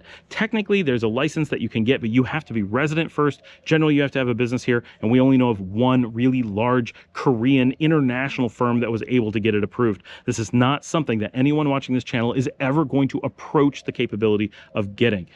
That doesn't mean that people don't sneak them in. It doesn't mean that people don't manage to get footage off of them, but they are not legal, and if you try to bring one in, you risk getting caught. It is probably not the worst penalty in the world. We lost our beautiful sun, and we've moved indoors. Okay, our next question. How is the internet in Nicaragua? Actually, the internet is one of the reasons that you would consider Nicaragua over a lot of other options. Nicaragua has extensively really good internet infrastructure throughout the country, even in pretty rural areas, but especially in the cities you have access to. First of all, multiple ISPs like Claro, Tigo, and Teco, and including cable, fixed Wi-Fi, and fiber, and the fiber is very, very fast and reliable. So that's actually a driving reason for Nicaragua compared to a lot of countries, because the internet is reasonably affordable and quite stable and fast. So if you're looking for digital nomadry, or you're looking for an expat experience where you want to be able to work from home and you need to have that reliable internet, Nicaragua can offer that. Of course, like anywhere, you can get cheap internet that is less reliable and not very fast. But if you're out there seeking really good internet, it is an option. I personally use Teco in every location that I am. I have really good symmetrical speeds on fiber absolutely everywhere. I have 4 different locations of my own that all use it, and they've been amazing, not just when things work, but also when we need service. They're amazing how fast they come out and make sure that things get fixed. So we've been very happy with them. We're also able to buy things like high-end Ubiquity, Unify, Wi-Fi gear and stuff like that here in country. We can't get the biggest selection. We can't always get the latest model, but we can get high-quality, good stuff without too much of a problem. And that allows us to have, and you can see it behind me, this just happens to be the one that I work from most of the time, but we're able to get good gear here. Certainly it's a smaller selection. Certainly you have to drive farther to get to a store, but really even going into Managua is not that far from most of the country to shop at the big stores. How is the power in Nicaragua? Does the electric go off regularly? So this is a tough one, and people like to argue about it a lot. So first of all, just like anything, the power is different in different parts of the country. So if you live in one place, your experience could be very different. And a lot of expats live in and around San Juan del Sur. This is an extremely remote and disconnected from much of the country region. Often they live by the beach, out on the coast, sometimes in pretty remote areas. So of course, internet out there is going to be far inferior to in the big cities. In the main cities, the power is pretty reliable. Nicaragua is not just its own power generator, but it provides power to much of the region, all the way up to Mexico, so many countries in between. Everyone depends on it, so power generation here is very important. Nicaragua has quite a bit of wind, water, hydroelectric, geothermal with the volcanoes, solar, and other green sources. So it's generating a lot of green power. We don't see power plants around the country, but we see windmills and dams and solar farms quite often. So it's a power positive country, plus a lot of people put solar on their own buildings or even small wind generators. Solar is very affordable here because we have direct access to the Chinese market. So we're often able to get more advanced and lower cost solar than you're able to get in the United States. And because it ships directly from China, it doesn't pass through other places. So we actually have a pretty good supply chain for certain types of things, and that is one of them. So power is specifically pretty good here because we're generating it, and we have to keep it on or we wouldn't keep making money when we sell it to other countries. Of course, we do have some power problems. If the power will go out from time to time, just like anywhere. What we've noticed is that the pattern here, especially in the more recent times, is very different than what we experience in the United States. In the United States, we have a tendency to have very long periods of time with very stable power, and then suddenly large outages. A typical outage in the United States is going to be an hour or more, possibly 4 hours, and certainly on multiple occasions I've experienced weeks. And since we've moved to Nicaragua, we watch the news and are constantly seeing large pieces of the United States where we have hundreds of thousands of people and they're out for days at a time. Those are not things that we have experienced here in Nicaragua, not once in the time that we've been here. Even going back to 2015, we had some pretty big outages localized to just a block or two, but really large outages we never really witnessed. They were more common back then, but since that time, since 2019, the infrastructure investment in the country has been amazing. And we saw some outages in 2021 when we were first living here. First of all, we lived out at the beach, so it's a kind of like San Juan del Sur. It's a lot more remote, and so you're going to get more outages in a beach location than you are in the city. But even being on the beach, we never had an outage of a day or anything like that. But we did have some pretty big outages caused. One time, the biggest outage we had was actually caused by a power blowout in Mexico, and they had to shut down the power for us.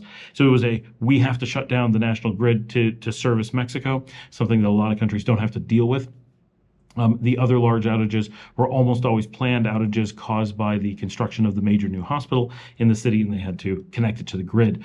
So we had a little bit that we really had to deal with in 2021, but it never hit a day, and it was normally planned. So all the big outages were planned, except for that Mexican one, but they did announce that. In general, since that time, those have gone away. They got the hospital in, Mexico has fixed their grid, and since 2022, 2023, and now 2024, our power has been very, very stable. We do have tiny outages, often under 10 seconds. And those happen maybe once or twice a week. So we protect against those with just simple batteries or using laptops instead of desktops. And we essentially don't even notice them. We'll hear beeps, see a light go out because it's not on a battery, and that's about it. The other day we had a big outage, went about 3 to 5 minutes. That was really noticeable. Having an outage that goes for more than a few minutes is kind of a big deal. We've been sitting outside and heard transformers blow in the local neighborhood, see sparks go up, just huge explosions, and have the power either stay on or be back within under 10 seconds.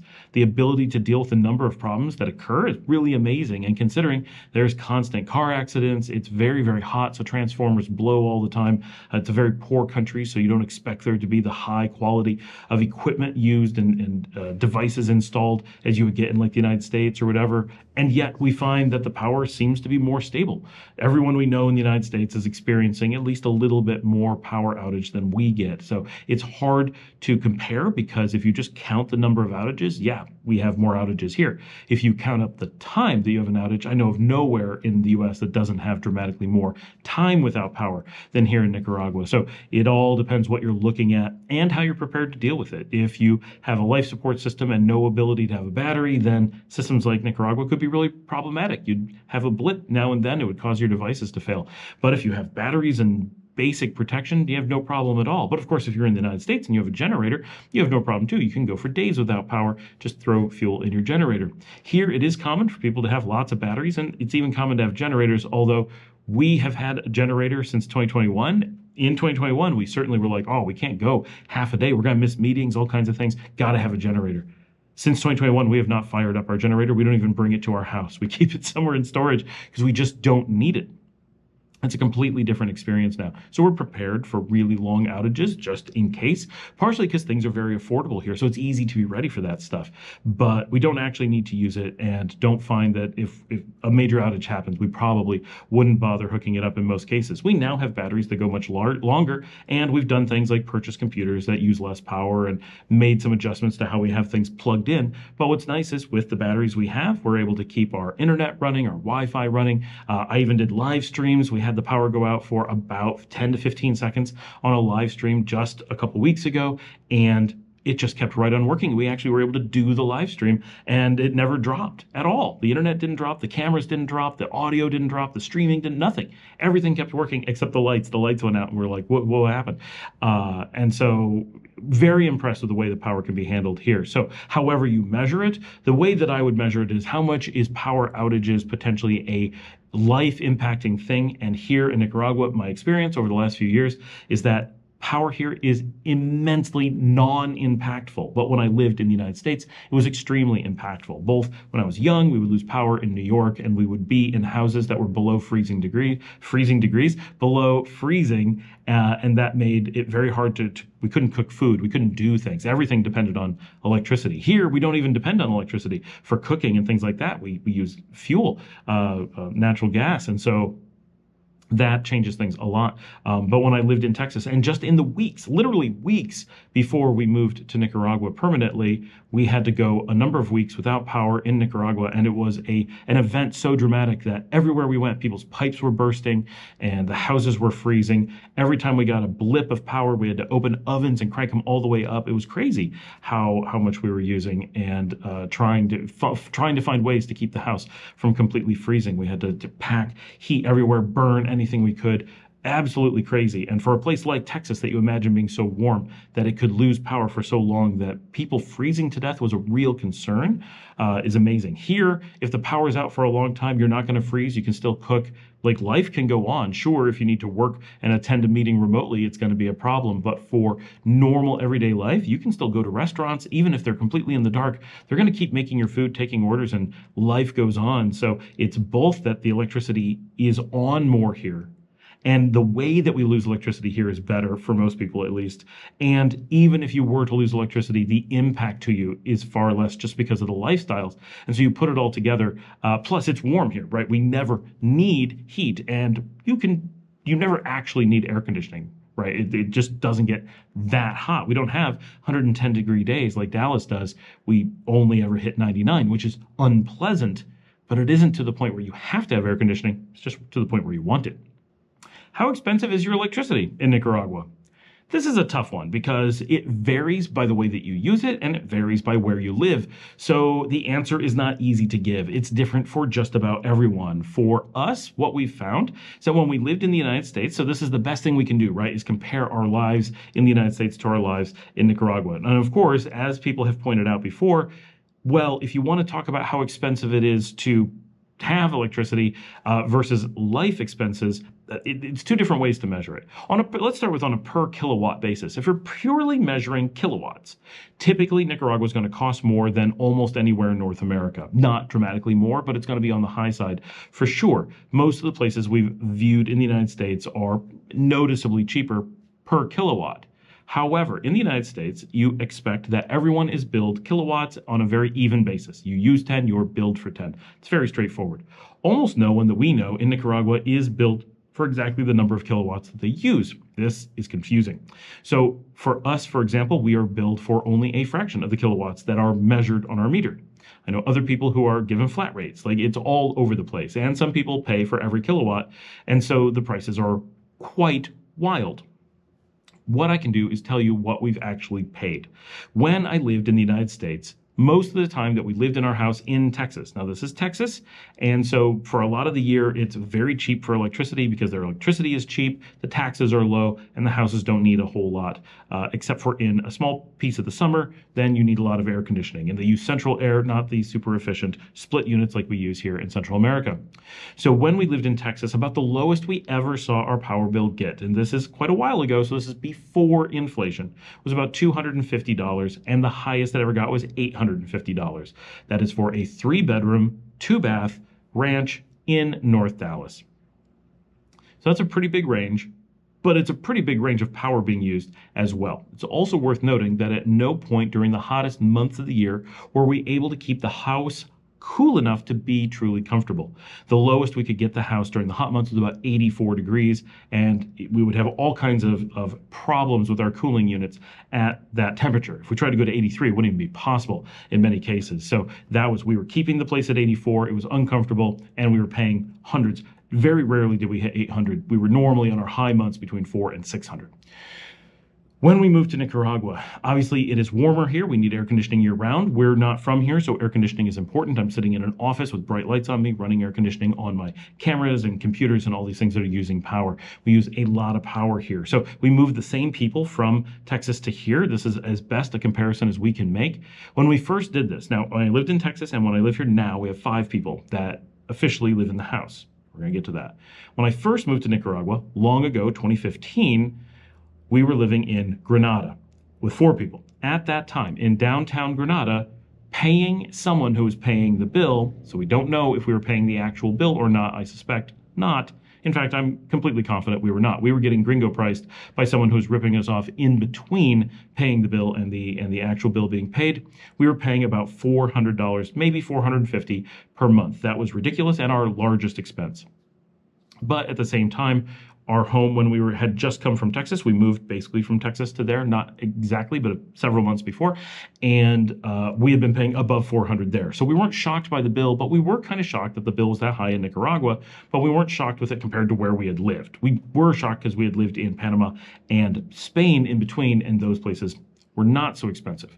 So that was kind of our impression there. Wow, the electricity is expensive here, and we were using split units. We thought we were being really conservative with them, and they were saying that we used that much. But now a lot of people told us, no, they were faking the prices to you and gouging you on it. So we don't know if that was a real number, but that's a real thing you have to watch out for. If you're not paying the power company directly, you easily are getting ripped off. Now, since that time, so those numbers, when we hit the 850, when we were doing 400 to 600 a month, when we paid the 450 in Granada, all that was before the COVID inflation. So all numbers today are bigger than what we're comparing them to. If I lived in Texas now, I'd expect the peak of my power bill to be well above $1,000 a month, and my monthly normal to be between $300 and $400. I have family members who are paying $500 to $600 for larger houses, but in Houston.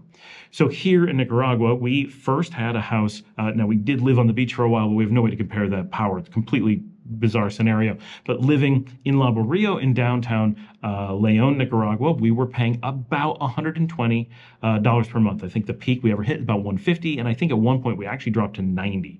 But typically we were about $120. We had air conditioning in a number of rooms. I believe it was in 7 rooms. It was at least 6. And so a lot of those rooms were very small, but 2 of those air conditioners were not split units, so they used a lot more electricity, but didn't run very often. The split units ran a lot more often, but they use a lot less electricity and they're better vented. So these kinds of units, highly recommended.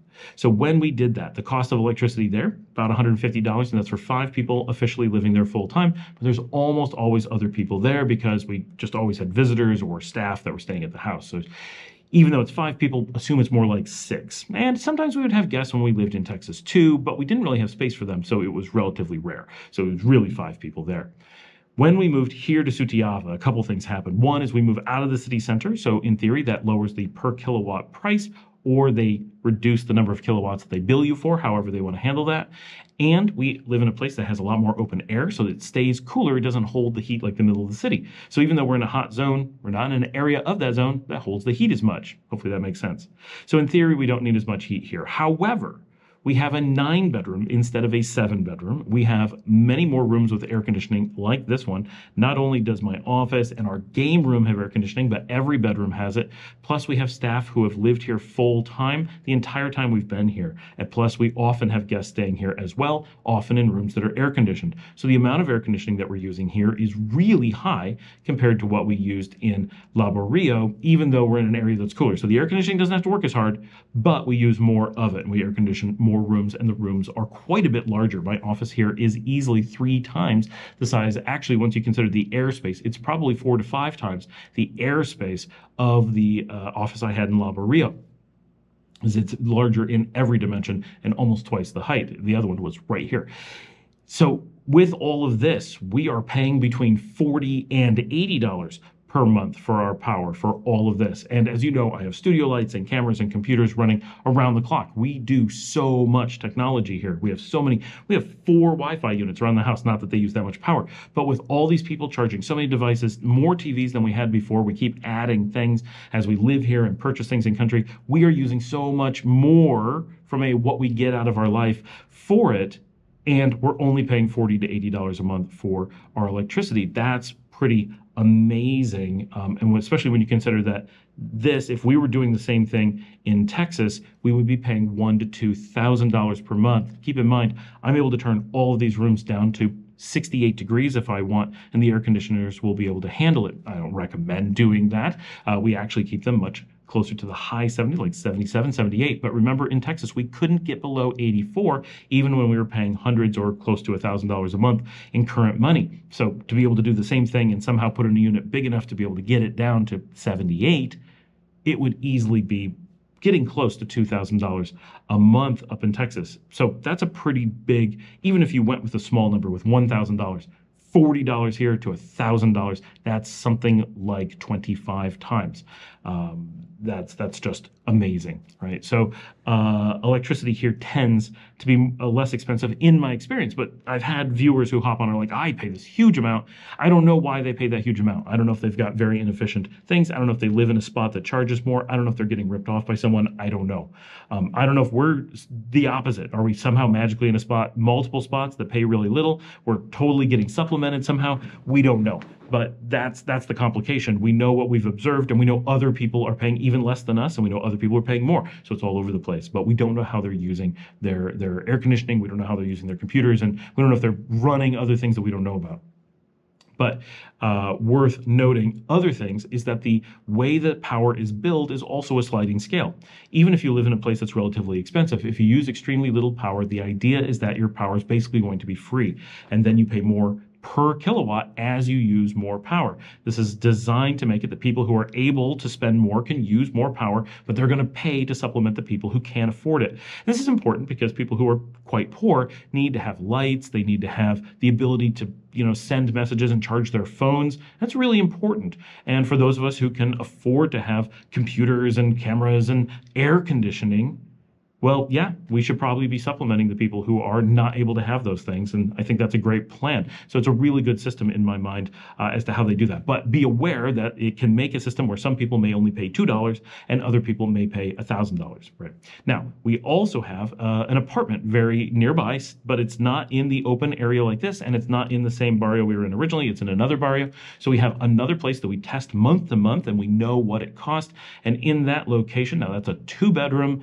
relatively small apartment, but it's pretty good size. It's probably in the 800 square feet kind of range. That's probably too big. 600 square feet. It has a pretty good living room. It is larger than the average Nicaraguan modern 2-bedroom house. Like, it's actually larger than that. For an apartment, it's quite big. It has one really large bedroom, one normal sized bedroom, a decent sized living room. And the way that they do it here is typically just a long living room, dining room, kitchen space. And you just kind of partition however you want to use it, just big open space. And then 2 bedrooms and a bathroom in the middle. Super standard. You find it all over. In that space, we put in 2 air conditioning units, and it has all the regular appliances, has a big fridge, bigger than most Nicaraguans would put in. It has a washing machine, not that that uses a ton of power, but it could use some. It has the 2 air conditionings. When it's there, it tends to get run pretty heavily, and it doesn't have ceiling windows. It has slats like this, so it's not super efficient. You could do a lot to make it more efficient, and I know their power bill for 1 month there, and it's not, it's only a maximum of 3 people that are ever there. They're not there every single moment of the day, unlike here where we really are, because this is our home offices as well. So we're really using power here. There, it's much more like a normal apartment. People go to school, they're gone during the day, but their total power bill was between $10 and $11. So that gives you a little bit of an idea of a completely separate, anything that we're getting here that might be a discount would be unrelated down there. So we're seeing numbers that actually seem to add up a little bit. If you were to extrapolate 2 air conditioners down there to all the ones we have down here, 3 people there to say 9 people here, depending on who's here, how much, maybe we got more efficient walls here, that we're paying maybe 80 and that is 10, totally makes sense. If anything, we're probably less efficient here, which totally makes sense. So easy to see that those numbers seem to be consistent in this region. But again, it's still anecdotal. You would have to go all over the country, and you'd have to monitor every different scenario to figure out how they're actually using power. Is it the time of day that they're using it? Who knows all the different ways that they may use to discount or punish power in different ways. But what we've seen from our own experience in recent times is that the power is very, very affordable here in Nicaragua. Can I flush toilet paper in Nicaragua? So the quick answer is no. Basically, none of the cities and none of the beach areas, none of the places you're likely to go anywhere in Nicaragua have septic systems that are built to take toilet paper. Now, as people will say, but I flush it and it works.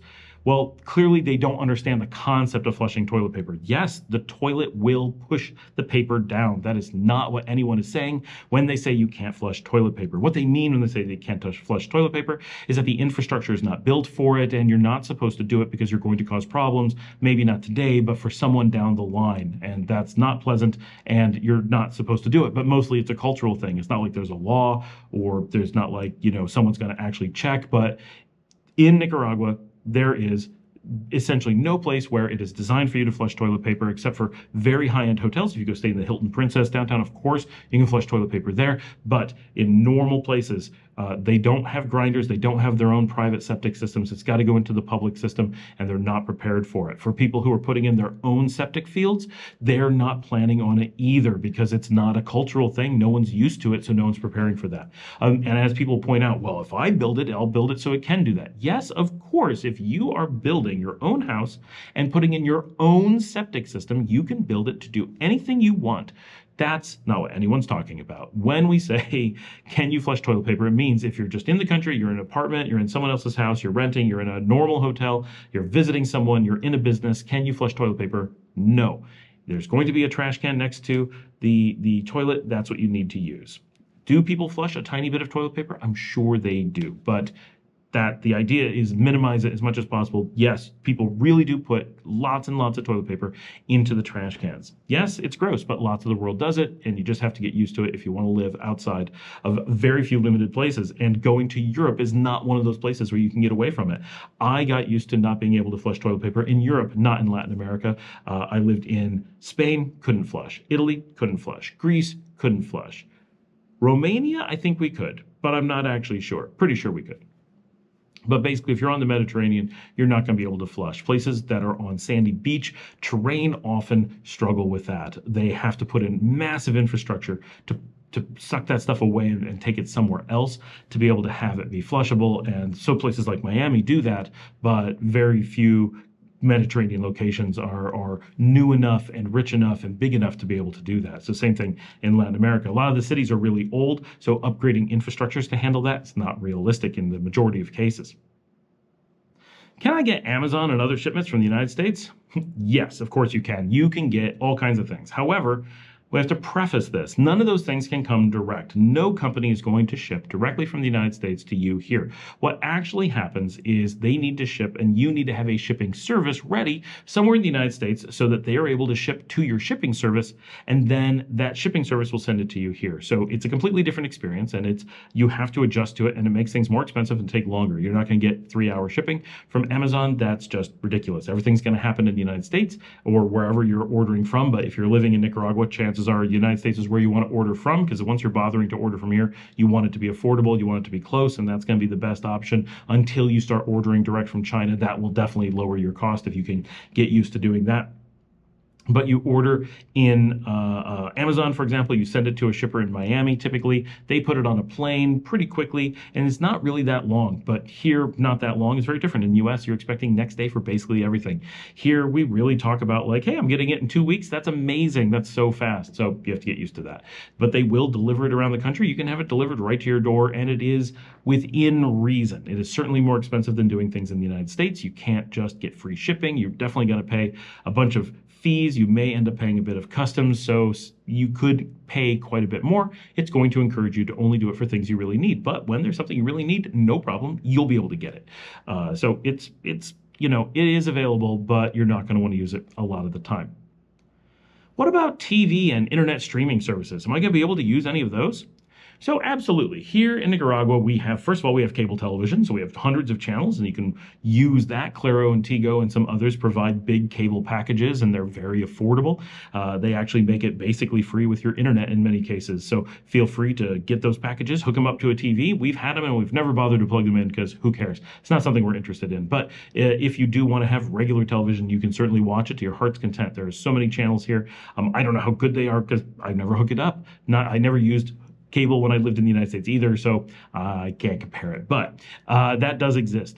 As far as streaming services, we have basically everything that you do other places. We have Netflix and Amazon Prime and Disney Plus and many other things. So for those, you're generally going to look at more or less the same services as you have anywhere else.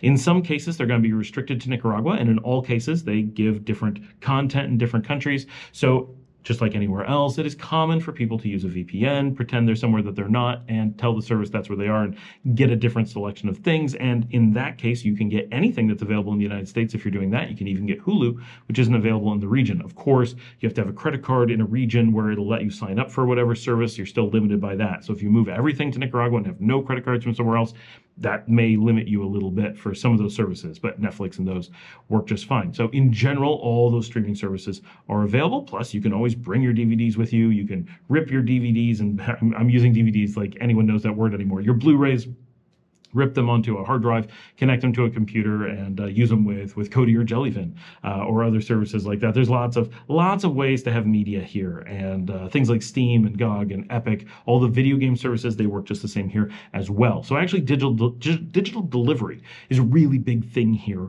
because it's so hard to get things in physically, and physical things are subject to high taxation, whereas digital things are tax-free. And so it's normal to order things online. You can use the Nintendo Switch store online, buy all that stuff, and so you can easily get digital games and movies and TV shows and whatever, and in many ways it's just as good or better maybe here, because in some cases the cost is lower and you're a lot more flexible with the things you're allowed to do. Can I invest or start a business there in Nicaragua and use that as my income? Can I pay my bills using a business? So the quick answer, the easy answer is no. No, you cannot. Like, just don't think about this. Is it physically possible? Are you allowed to start a business in Nicaragua? Absolutely. Is it allowed to make money? Sure, they would love if you could. Are you realistically going to be able to do so and make enough money from it that you're going to want to live off of it? No, that is not realistic, not at all. Very few people who have come to Nicaragua to have a business have been able to make that kind of money. When they do so, almost always, it took them many, many years, and they were here before times got tough, before the tourists went away, before there were all these problems with the economy. And so they've made their investment, and they paid off a lot of their investment dollars and time early on, and now are able to reap some of those rewards. But even people who've been here for 20 years and had very successful businesses in the past are often losing now. That doesn't mean that you'll never be able to invest, you'll never be able to make money, that it's always going to be a tough thing. But for the long past and the foreseeable future, it is not a place where you can start a business with the goal of making money. If you want to start a business because you like having a business, because you want to have a business that does a thing, like you just want certain things that you can't get here currently, or you don't think you can get here and you want to start your own business to do it, great, that's fine. Just don't think of it in terms of, and it's going to pay your bills. That is so unrealistic. It's hard to get people to understand how dramatically unrealistic that is, because it means not only do you need to get a business that is able to not lose money, but you then have to make it make so much money that it's able to actually give you profits, and not just profits, but profits large enough for you to live off of. That's actually pretty large. And if you are considering profits large enough that someone from North America or Europe is going to be happy with the amount that they make, that's even larger. And when you're competing against businesses here, basically, so two things. One, everybody coming in, every extranjero, every expat coming into the country thinks they have a unique business idea that no one else has thought of, that is brilliant, and Nicaraguans are just going to be so glad that they came up with this thing. And they universally are coming up with ideas that everyone has talked about, everybody suggests, and everyone shoots down, because once you come here, you realize there's no way that that would make money. The second part is, even if you had a decent idea, because it's a foreign market, it doesn't matter that it's Nicaragua, just it's a foreign market, you are always at a disadvantage. The people in the local market have more know-how, they have more experience, they have more access to resources, they have more government protection, they just have more, and they're able to work in their own businesses freely. That means they have this huge advantage over you. Even if all other things are equal, they are almost certainly able to crush you because they have so many advantages. They're just going to be able to run their company for less money and more easily and faster. They're also, in most cases, willing to work for less money. You may be only happy if you're able to bring in an income in excess of $12,000 a year, but a Nicaraguan may be happy running the same business and only making $6,000 a year. That is not fair, that you should get more money, but you won't actually get more money. It's just that you'll be unhappy unless you get to that point. They may be perfectly happy running a business that wouldn't pay your bills, but it's doing just fine for them, and they get to have their own business, and so they're happy to do so. So your expectations can be quite a bit different as well. So there's just a lot of things that make it very, very, very difficult for someone who's foreign to come into any market and compete against the local market. Unless you have something really unique, you're bringing in a massive amount of investment, you have some really significant know-how, assume you're going to lose against the locals, and the locals are not really making money in business most of the time. And in some cases, they're allowed to do businesses that you're not allowed to do. Either their government doesn't allow you to do things or your government doesn't allow you to do things. It's just a lot of limitations. So the expectation that you're going to be able to make money is just very, very difficult. You're welcome to try, and it can be very beneficial to the economy. Come and make jobs, but just be realistic that you generally, as someone coming in from the outside, have the ability to work remotely to somewhere else and bring in foreign money that is better for the country. It is probably vastly larger sums of money for you. It is more reliable because you'll just get a paycheck rather than hoping your business is successful long term. There's just many, many reasons why that works out better 9 out of 10, 99 out of 100 times. So yes, legally, you can start a business. Will you be able to start a business and support yourself? I truly know no people who have been able to do that. None. They exist. I know that they're out there, but they are few and far between. And in the rare cases where people are, saying they make money, quite often when you look, it's, well, they're supplementing from abroad. They're supplementing through tax evasion, just all kinds of things. Like they're not actually doing the business in Nicaragua. It's just some of it's here. Like there's a lot of different things. You're like, okay, that's not what people mean when they say, are you living off of it? Or maybe they're living partially off of savings, all kinds of things. Could it offset stuff? If you're really lucky, it may help offset your savings, but most people will lose month to month. And if you're not in business, if you're not already experiencing business, if the idea of losing month to month doesn't just terrify you, then you should really step back and say, wait, I'm not an experienced business person in a market that's much easier. Nicaragua is a very hard market in general, let alone being the fact that it's a foreign market for you. It's just a hard market. And so it's important to step back and go, whoa, this is not the place to be figuring out if I know how to do this or not. How is the healthcare in Nicaragua? This is a great question because you think we're going to say it's okay, it's good enough, but the reality is it's excellent. Every single time that we have to engage, or anyone we know has to engage with the medical system, the response is consistently that it's amazing. It is very low cost. In many cases, it is free if you need it. There's public healthcare available to everyone, including expats. There is many healthcare options. We have regional healthcare options as well. Just in case Nicaragua doesn't have what you need, you can easily go to our nearby partners as close as El Salvador or Costa Rica, or farther afield like Colombia or Mexico. It's very common to use these regions for extended healthcare because it's a small country. So the same as you would use just going to another state in the United States, for example, for your healthcare, you could do that here, and it's very close and easy and very, very affordable.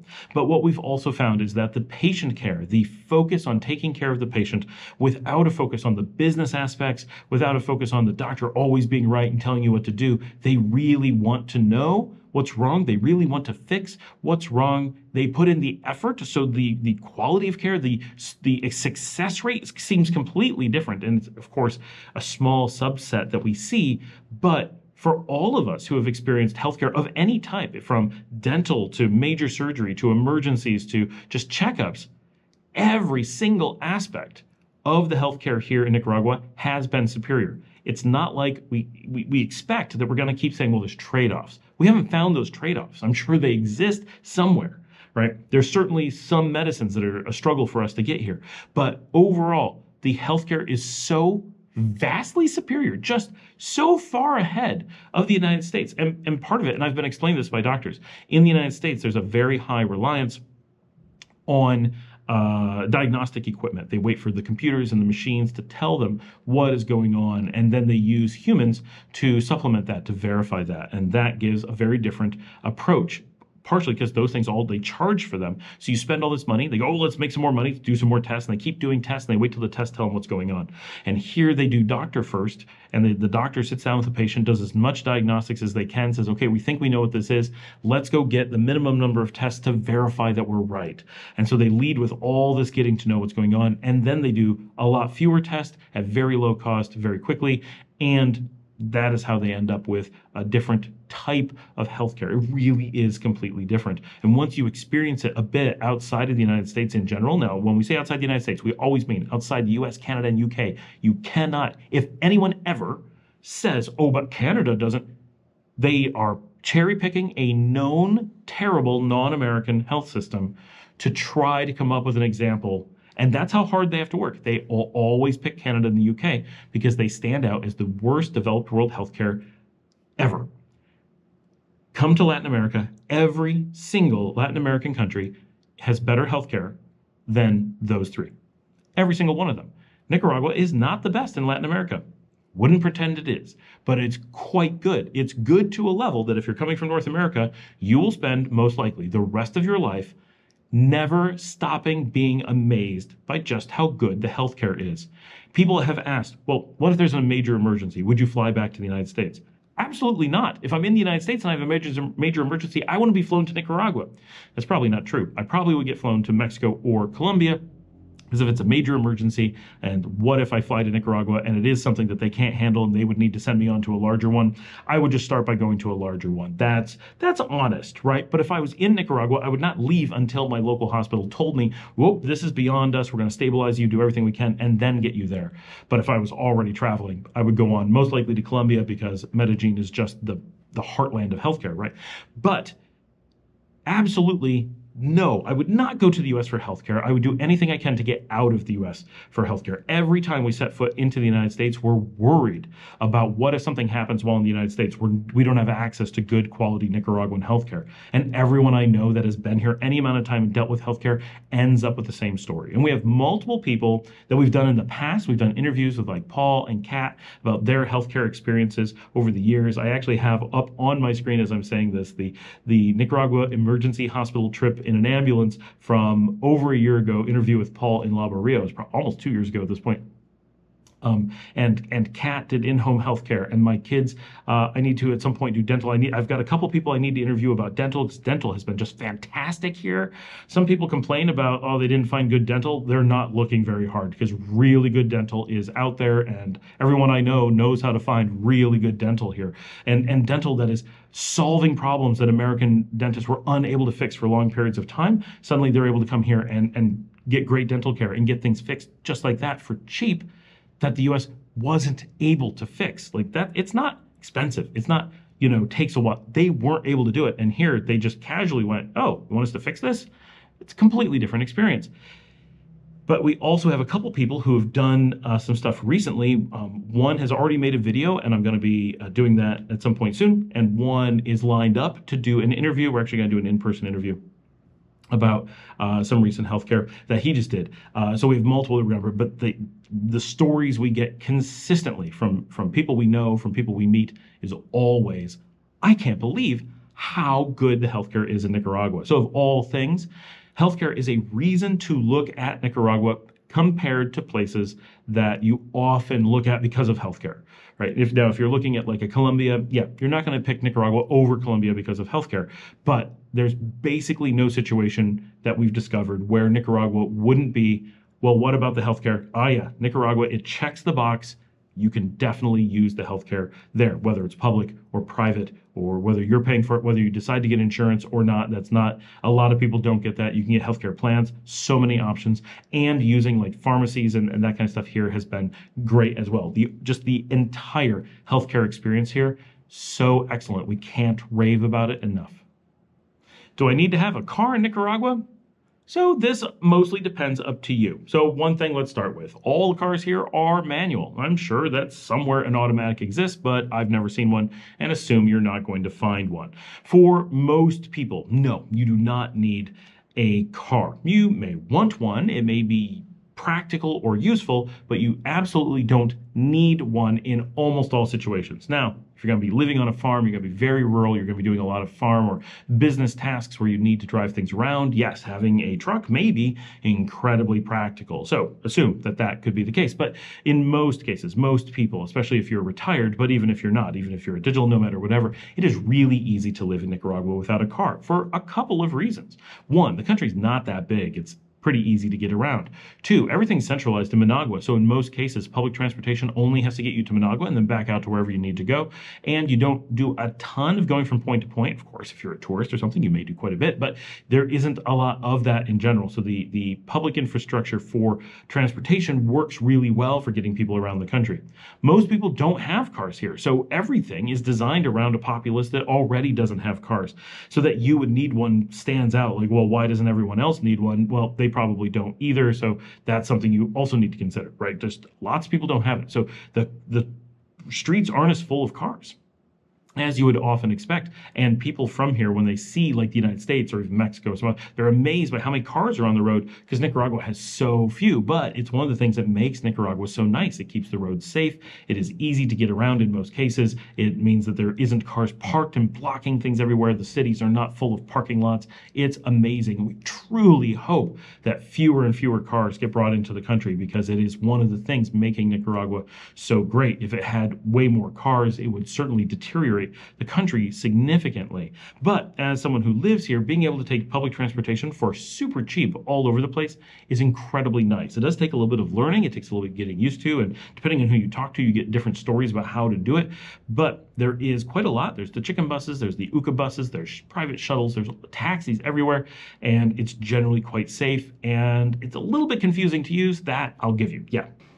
Is 2024 a good year to be buying property or a house in Nicaragua? Yes, if you're looking as a place that you want to own and you already know that it's a place that you want to buy, the current real estate market in Nicaragua is excellent. There are extremely few buyers and an awful lot of sellers. It is a difficult market to find what you may be looking for, but your prices are near the best that they're ever going to be. We've been on a historic low, and so it is the absolute best time to be actually making a purchase here. Now, of course, that to make a purchase, you need to put in enough time to have made a good decision about where you want to be and which house makes sense for you, what kind of living you want. You don't want to be making snap decisions just because the prices are good right now, but they've been good for the last 5 years, so you're not looking at a really rapid recovery that's going to suddenly turn things around overnight, so you're probably going to be able to maintain good prices for quite some time. But if it's something that you may be interested in, whether for the really long term or just something you're suddenly looking at, whatever, whether it's retirement or a place you want to actually move to while you're still working, it is a really good time to start doing your investigation right away, because if you discover that Nicaragua is the right place for you, you probably want to buy pretty soon. Not rushing, but not stalling either. There's a happy medium where you're moving forward with a real good pace. The birds are very happy right now, but not making reckless decisions. Should I consider building rather than buying an existing structure in Nicaragua? This question gets asked a lot, and in general, building is great because you can do custom things and have a type of house that you would not be able to have otherwise, and that may still be true for you here in Nicaragua, but the current market is one that is very much leaning towards pre-built homes because the market has collapsed. Houses that have already been built have an investment that has been lost. If you're going to build, you may get your land at a really good deal, but your construction materials are going to be roughly normal, maybe just slightly higher than normal, and your labor is going to be roughly average. So you're not going to get any discounts. You're going to pay full price for a house, at least at full price Nicaragua market rates, on slightly cheaper than normal land. But if you buy a pre-built house, whether a relatively new one built before the last 5 years or one that has been around for maybe hundreds of years, you're probably going to get the best deal of its lifetime because the market has never been this good. Of course, you still have to do your diligence and make sure you're not getting priced incorrectly, but if you're getting market price, you're going to get your best value buying something that's pre-existing. If you want to build, then really buying land right now may make sense, but rushing to actually start your construction may not. There's no hurry, because the prices on construction material are assumed to probably be coming down in the next few years rather than holding steady or going up. It's not going to be a big savings, but you're not in a rush. I know I'm interested in buying a house in Nicaragua. Should I talk to a real estate agent? I'm glad you asked. No. This requires no more conversation. Everything I say, if I just try to explain it, people just won't listen. The answer is an unequivocal no. Do not talk to a real estate agent. Do not look at a real estate agent's website. Do not engage a real estate agency. Do nothing of the sort. That is the absolute worst thing you could do if you're looking for property in Nicaragua. Period. End of story. We have so many videos that cover this.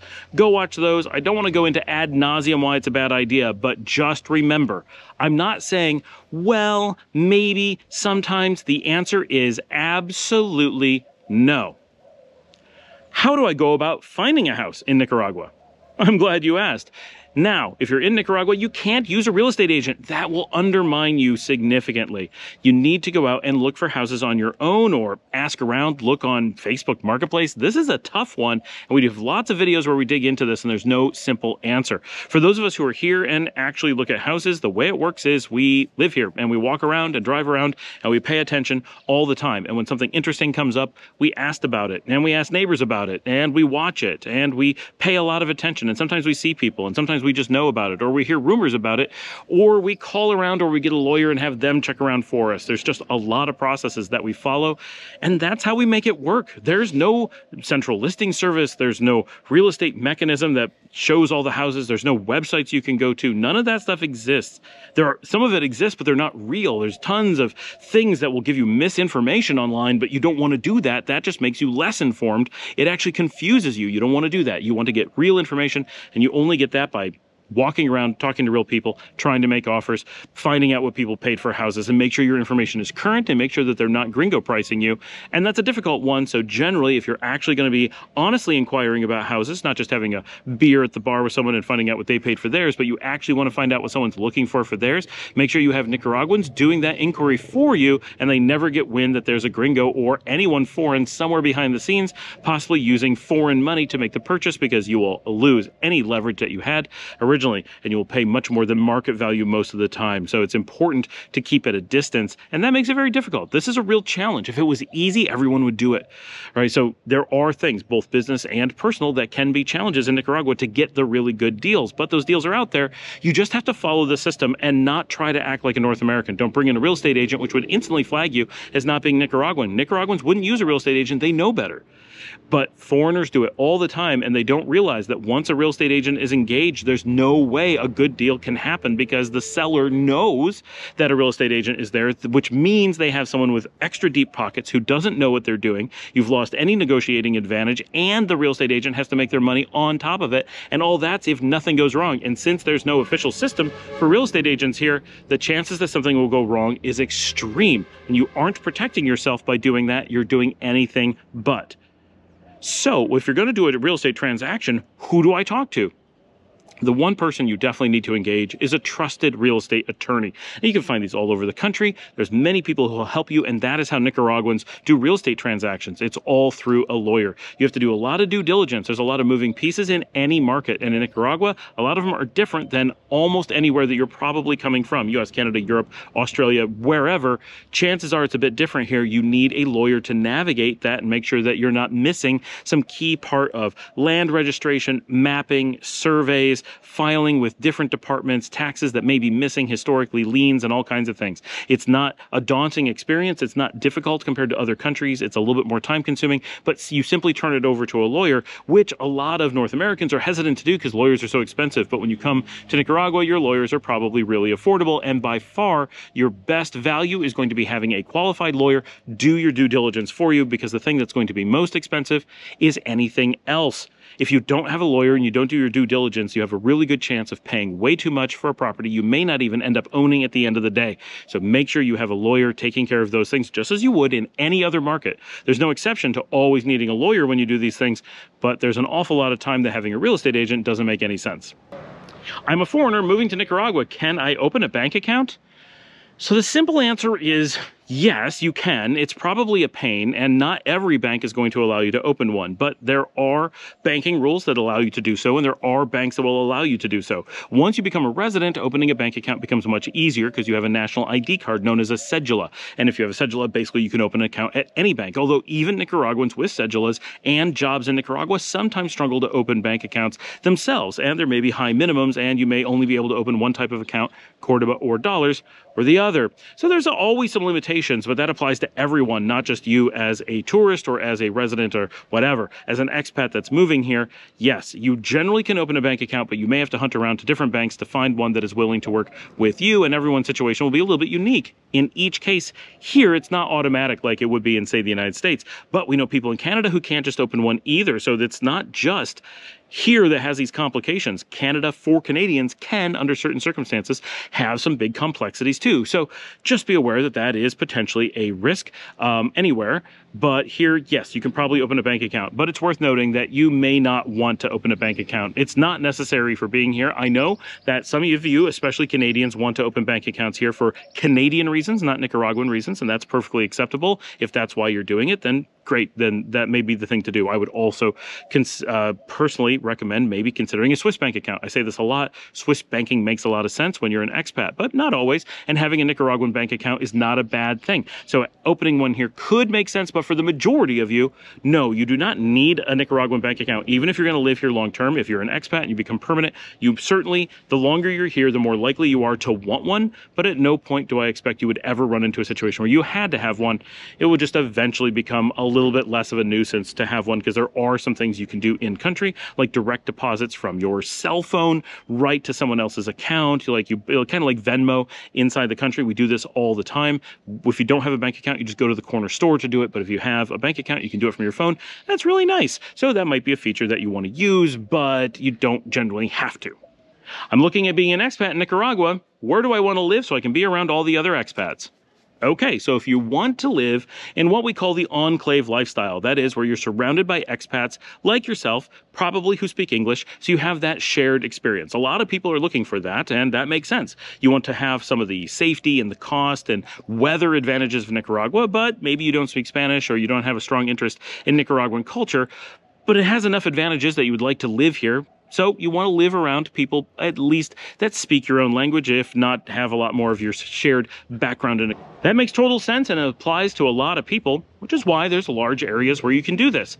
Number one is San Juan del Sur. That is the fishing village turned resort area in the southwestern coast on the Pacific, very close to the Costa Rican border. That is practically a English-speaking American and Canadian enclave. You will find loads and loads of gated developments and places where extranjeros or foreigners are expected to live, and it is absolutely loaded with them. You go to restaurants, anywhere you go, you're going to run into foreigners, far more than you're going to run into Nicaraguans. You're never completely isolated from Nicaraguans unless you live in a gated community that has its own restaurants and stuff, then of course you are. But you have a very, very inclusive enclave-like living experience while still having a certain amount of access to Nicaragua, and the prices don't get too bad, but it is the highest prices in the country by far. There is a region around San Juan del Sur that sprawls out mostly along the beaches that is loaded with foreigners as well. So all those areas you can be in a foreigner-dominated area, but not necessarily in an enclave or a gated community. You could have a farm or a small house in the middle of the country and just be nearby to an awful lot of foreigners who may be living there. So your mileage will vary as to what you want, but San Juan del Sur is the epicenter of foreigners here in the country. On the island of Ometepe, there are a few places like Balway that have an awful lot of foreigners. Typically, these are hippie communes, so you're looking at a very different type of community, but there are groups on there, and a lot of people do gravitate towards Ometepe because they think island living will be a lot of fun. I think a lot also then gravitate at moving away because they discover that island living can be very limiting, but if it's the right thing for you, it's pretty much unbeatable. Ometepe is a completely unique living experience, and you're not going to find that basically anywhere else in the world. So if that's what you're looking for, Nicaragua may be providing it for you. And that's pretty amazing right there. I love Ometepe, but I wouldn't choose it as my main living location as a first choice for sure, personally. But I know some people who do it, and they absolutely love it. You can always take a ferry back to the mainland and do other things and just go back home to Ometepe. So it's not like you're completely isolated, but when the storms hit or whatever and the ferry stopped running, or it just gets late at night and you have that feeling like, I really wish I could go out somewhere, you're on an island. It is a big island, but it's still an island. The city of Granada is your biggest enclave-like city. Now, it's a real city, so it's full of Nicaraguans who live there normally, but there's a lot of foreigners, both tourists and expats, who are living there.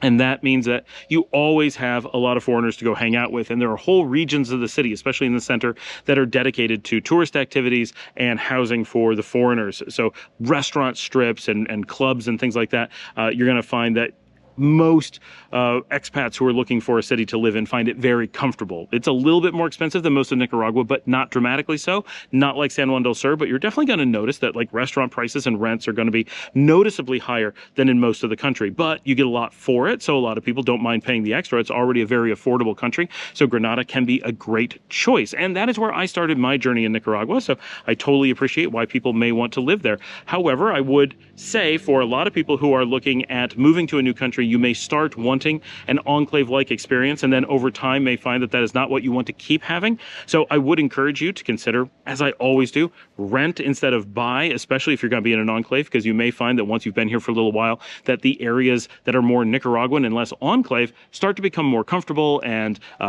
familiar, and you may be like, why am I paying extra to live in the enclave? I'm perfectly happy not being in the enclave areas. And so places like Granada or San Juan del Sur may become cost premiums that you end up sorry that you're paying once you're past the need for it. Now, if you're looking for communities where you're really getting into Nicaraguan culture and you're living like a Nicaraguan, but you can still find foreigners, this, I feel, is often the best mix. And the places that you're going to have this most strongly are in Managua itself and in León, which is where I'm recording right now. These cities are larger cities than Granada by significant amounts and have lots and lots of their own culture and history and activities. And the fact that a fair number of foreigners decide to live there kind of goes unnoticed. León is a little bit more noticeable than Managua. Managua technically will have more, but it's such a larger city that you see them a bit less. Although if you're going to certain areas like the Metro Centro, you're more likely to see them than in just random parts of the city. But the same thing happens in León. If you go out and hang out in the barrio, like where we are now, you're never going to run into a foreigner. It would be really amazing if you did, and if you do, it's almost certainly me. But if you're in Managua, there's tons of the city where you'll never see a foreigner, but bits where you'll see them all the time. That's normal, but those cities tend to be very good mixes where if you ever have that urge to go talk in English for an evening, you probably know someone and can go do so. But if you want to integrate into Nicaraguan culture by and large, you're able to do so and you don't feel like you're somehow isolating yourself. So those are great choices. Heading up into the mountains are a lot of other cities. And around the country, you have a lot of options. Matagalpa and Esteli really stand out as places that are even fewer foreigners and extremely few tourists, but have just enough infrastructure that you're probably going to feel comfortable there. You start getting up to like Jinotega or Chinandega, and you start to get cities where there's practically no foreigners, and you'll really stand out. You can still get to other cities pretty easily, and they're still wonderful places to live, so I'm not recommending against them in any way. But if the thing that you're looking for is to be around other foreigners at least part of the time, you may find that living in those places that you feel like the only one, and in some cases, you may actually be the only one. If you keep going further afield to Boaco or Huigalpa, you easily are going to end up so isolated that you feel like you've gone to another planet. But that may be what you're looking for. So there's a general blend throughout the country, as there is in any tourist country. You can be in places that are full of tourists and places that have practically none. But San Juan del Sur, Granada, to some degree, Ometepe stand as one tier where you're going to be surrounded by people speaking English and doing non-Nicaraguan activities. There's going to be lots and lots of cultural events that are not Nicaraguan all the time. And then you have the Managua-León tier where you have a really good blend of the two and they're more cosmopolitan. And then you're going to have all the other cities. Basically, the larger the cities, with the exception of Chinandega, the more likely they are to have foreigners in them. And then Chinandega and the smaller cities typically have right about none. You're going to find that being there, sure, I'm sure you'll get to know somebody, but often it's someone who married someone from there and is living very much as a Nicaraguan and not someone who's looking for other people to speak English or whatever. Or they may be very thankful to find someone as it's their only opportunity. So those are the places that you probably want to look at. What kind of budget do I need to live in Nicaragua? So this is a loaded question because everyone has different levels of what they're looking for living, but let's talk about it because we'll come up with something at least. What we generally find is if you were for some reason stuck with a budget of only $800 per month, you could probably live in Nicaragua, but you may struggle to qualify for your residency. So while you could live on an $800 budget, if it's a challenge, you could live on a $200 budget. It would really be rough, but if you had to do it, you could pull it off. The local minimum wage is actually just under $200 a month, and people do live on that. They don't live well. It is extremely difficult, but if if it was a, win $1 million, if you do this for a year, yeah, you could pull it off. It would be a really rough year, but you'd have $1 million at the end of it, so maybe it's worth it. But for normal living to any degree as a foreigner, because you will not get some of the discounts that Nicaraguans do, and you don't get some of the assistance that they do, you are going to want at least $800 a month. Now, you're going to need to be able to show greater than that for your residency if you're going to stay here long enough to qualify or be pushed into residency. But if you want to be able to earn that money and put a little bit away, and you only want to spend $800 a month, you'll be able to do that without too much of a problem. Sure, you've got to tighten your belt a little bit. You do have to be careful, but doable it is. So that's not a bad option. If you are going to be more in the $1,200 per month, you start getting to the point where it's reasonably comfortable. It's not bad at all. And this is for a single person. If you're going to be a couple, you don't need to double that, right? Of course, most places that you're going to rent are going to be at least 1 bedroom, not a studio. And so once you're getting into like a normal apartment, often you're getting 2 bedrooms. Most of the places that we look at, whether they're small houses or small apartments, actually have 2 bedrooms and 1 bath. That's a really common configuration here. And because of that, it's actually easy to be you and a roommate, or you and a spouse or a significant other, and split rent and maybe split utilities and a few things, and suddenly having maybe $1,600 for 2 people is very doable. So it all depends on your situation, but you can definitely make that work. If you have much closer to $2,000 a month, you start getting into very, very comfortable living. And we once did an episode on a budget of $3,700 per month, and really consider that to be, at that point, you're certainly into well affluent living. You're not going to be in the absolute most resorty places. There's still going to be some things you can't do, but in general, you're going to be living extremely well. Your purchase power parity here is more than 200% that of the United States. So, and you also, if you have income from the outside that is not taxed, if you're like an American living here as an expat full time, then you don't pay those U.S. taxes. That roughly, depending on how much you make, can do as much as quadrupling your income effectively. And so if you were making, say, $25,000 a year, and you're doing that here, that becomes living like you're making $100,000 in the United States.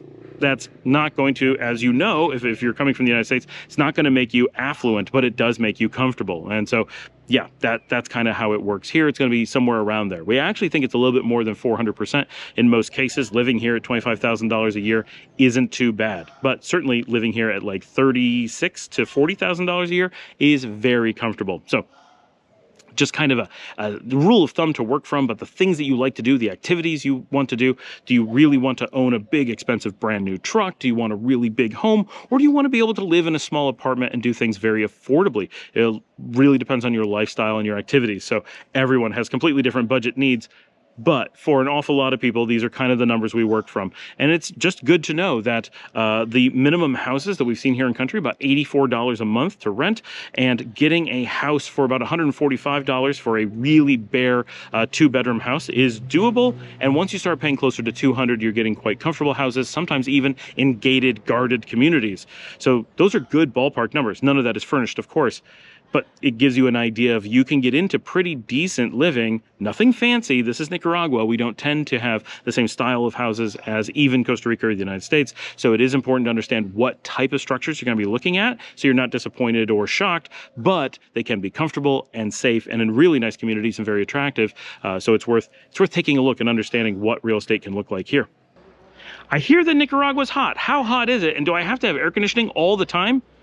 Well, you're right. Nicaragua is a very hot country. It is the hottest of the Central American countries and the hottest in the region, and one of the hottest in all of Latin America, and one of the warmest in all of the Western Hemisphere. So it's hot.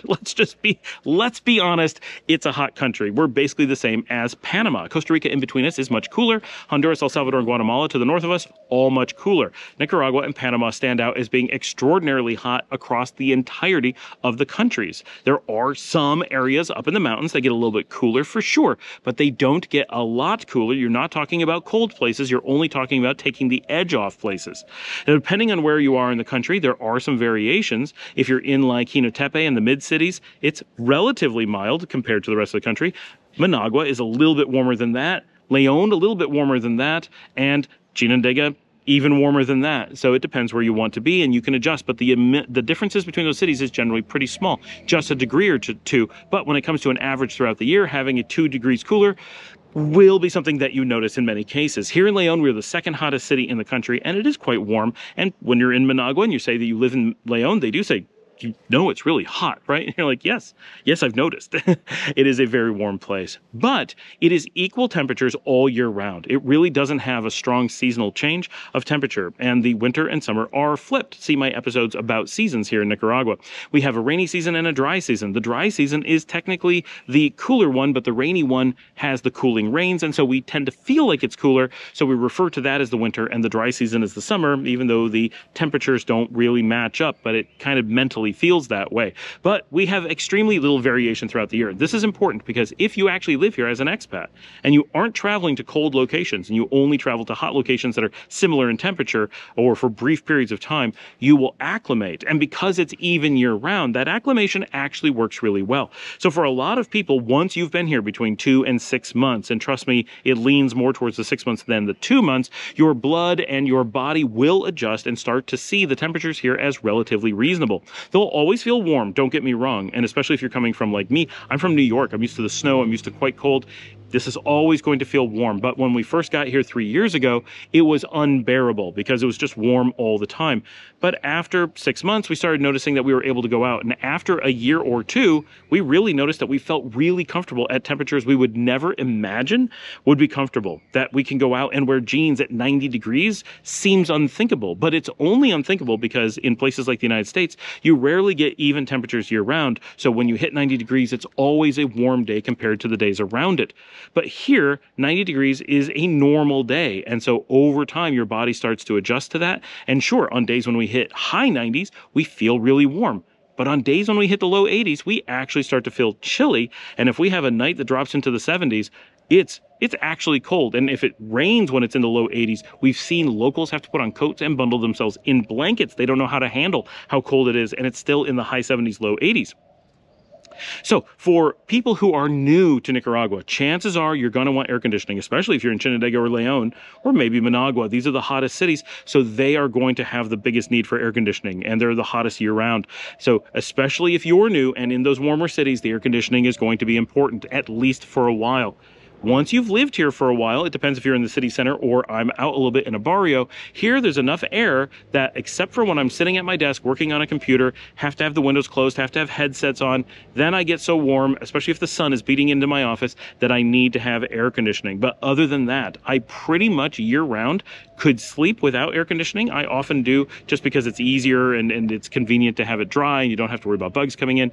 But it's nice to know that the fresh air is often so cool that you could easily sleep in it, especially in Managua and any city colder than Managua. You're pretty much good for sleeping for most people without air conditioning. Maybe not in your first 3 months, but past that point, you're pretty good. Well, if you're in Chinandega, you may always want air conditioning. It really is just that much warmer. Here in Leon, though, we really do notice that even right now, it's extremely comfortable. If I was looking to sleep right now, it would be absolutely fine. I wouldn't need air conditioning or anything. And it is currently our summer. This is the warm time, and it's really not bad. So believe it or not, you actually don't need air conditioning that much in Nicaragua once you've acclimated. But if you just come to visit, you are certainly going to feel the heat, and that's what shocks people. They get this hit of heat. It's different than wherever they came from. They're not expecting it. They're not prepared for it. Their body doesn't like it, and they don't have an opportunity to give their bodies enough time to adjust, and that leaves them with a feeling that it's really hot here when it's not. And we'll also mention that a lot of people think that it's humid here in Nicaragua, and while it's not dry, it is not humid at all. It is drier than much of the U.S. Midwest, which is a moderately dry area. So we're not a desert by any stretch, but we are not a humid location here on the Pacific coast where the majority of the population is and all the major cities. So like here in Leon is actually drier than Dallas, Texas, which is a moderately dry city. It's not a desert city, that would be drier. It's certainly not Phoenix, but when we say it's 90 degrees here and people say, yeah, but it's got a feels like of 110. No, it's actually, we're 90 and have a feels like 88, which is still pretty warm, but once you adjust to it, it's really not bad. And as your body gets better and better at dealing with the heat, the fact that it's a little bit dry, that we have nice breezes, actually keeps you pretty cool. There's days, even now in the middle of the summer, that I'm out walking well into the high 90s. We have a good breeze going on, and I'm perfectly comfortable, which is not something I would ever expect, having grown up in New York and being used to being able to go outside in shorts in 40-something degrees.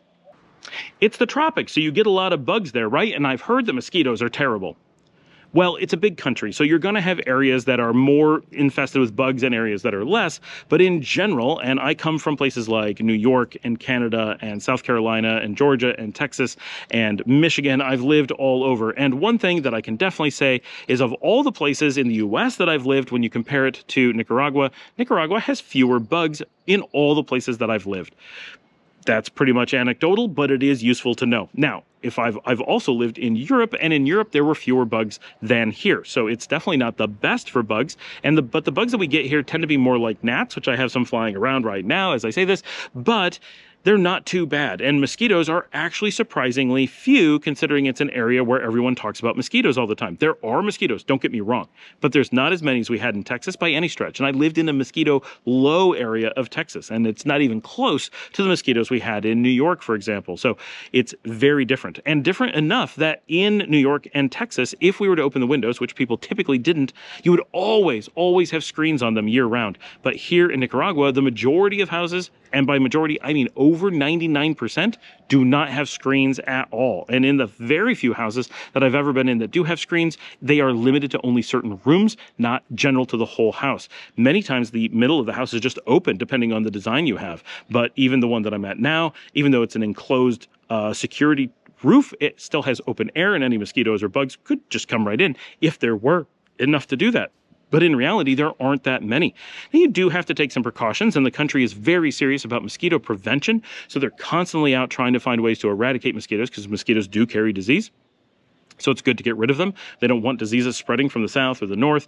We do have endemic diseases here, such as chikungunya and dengue fever, but those tend to not be that bad. I know they sound bad, and when you look them up on Wikipedia, you're like, wow, these sound really awful. But having had them, they're unpleasant, but nothing that I would be particularly worried about. Malaria, they take very seriously, and I've never heard of there being an outbreak of malaria down here. You do want to be aware that it could happen, but it's not the huge deal. There is a lot of ways to treat it. They are prepared to treat things here and do a good job of that as well, but they lean very heavily towards prevention, unlike in the north, where they have a tendency to just treat you in the hospital after they've not bothered preventing it. And so things like Zika and West Nile suddenly take over where they didn't have it before. Here, the things are dying out rather than growing. So in general, it's really not that bad. And just everybody lives in the open air all the time. And yes, that does mean you're putting more off on or whatever. You may be burning a little bit more candles. People do put in a little bit of effort to keeping the mosquitoes away, but mostly there just aren't that many mosquitoes. But your mileage will vary.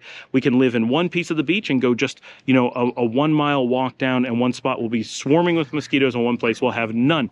Now, that's the same as anywhere, so that's to be assumed, but I don't want to say Nicaragua doesn't have a lot of bugs. Certainly some pieces of it do, but in general, the places you are likely to live, and just on average, it's going to have bugs, but it's not going to have huge numbers of bugs, especially mosquitoes, like you're imagining, to the point where just about everyone is happy living with their windows open all day long and no screens. That really is a major change in lifestyle. It does mean that rather than getting mosquitoes as intruders to our house, what we actually get quite often is cats.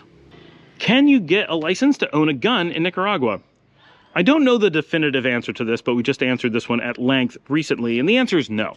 There was a time when you could, so you may hear a lot of stories from people who say, no, I know people who've had a gun in Nicaragua. Sure, like everything, there was a time when a lot of people churned butter in America too, but that is not the way it is now.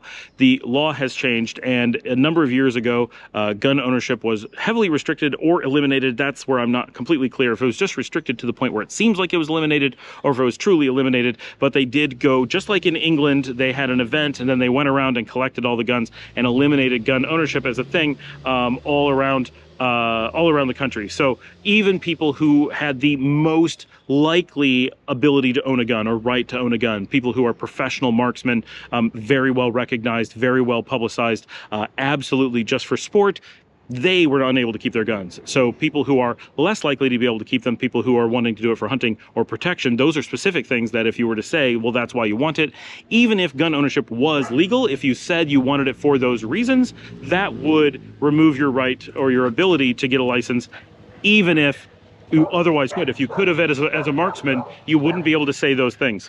So the reasons that people typically want them are not reasons that you're allowed to have one under any circumstance. So for all intents and purposes, no, you cannot have guns here in the country. You may be able to find a law that says that maybe under very specific circumstances, but in practice, I believe you would find that it is impossible to have a gun, especially as a foreigner. Even citizens really can't have them.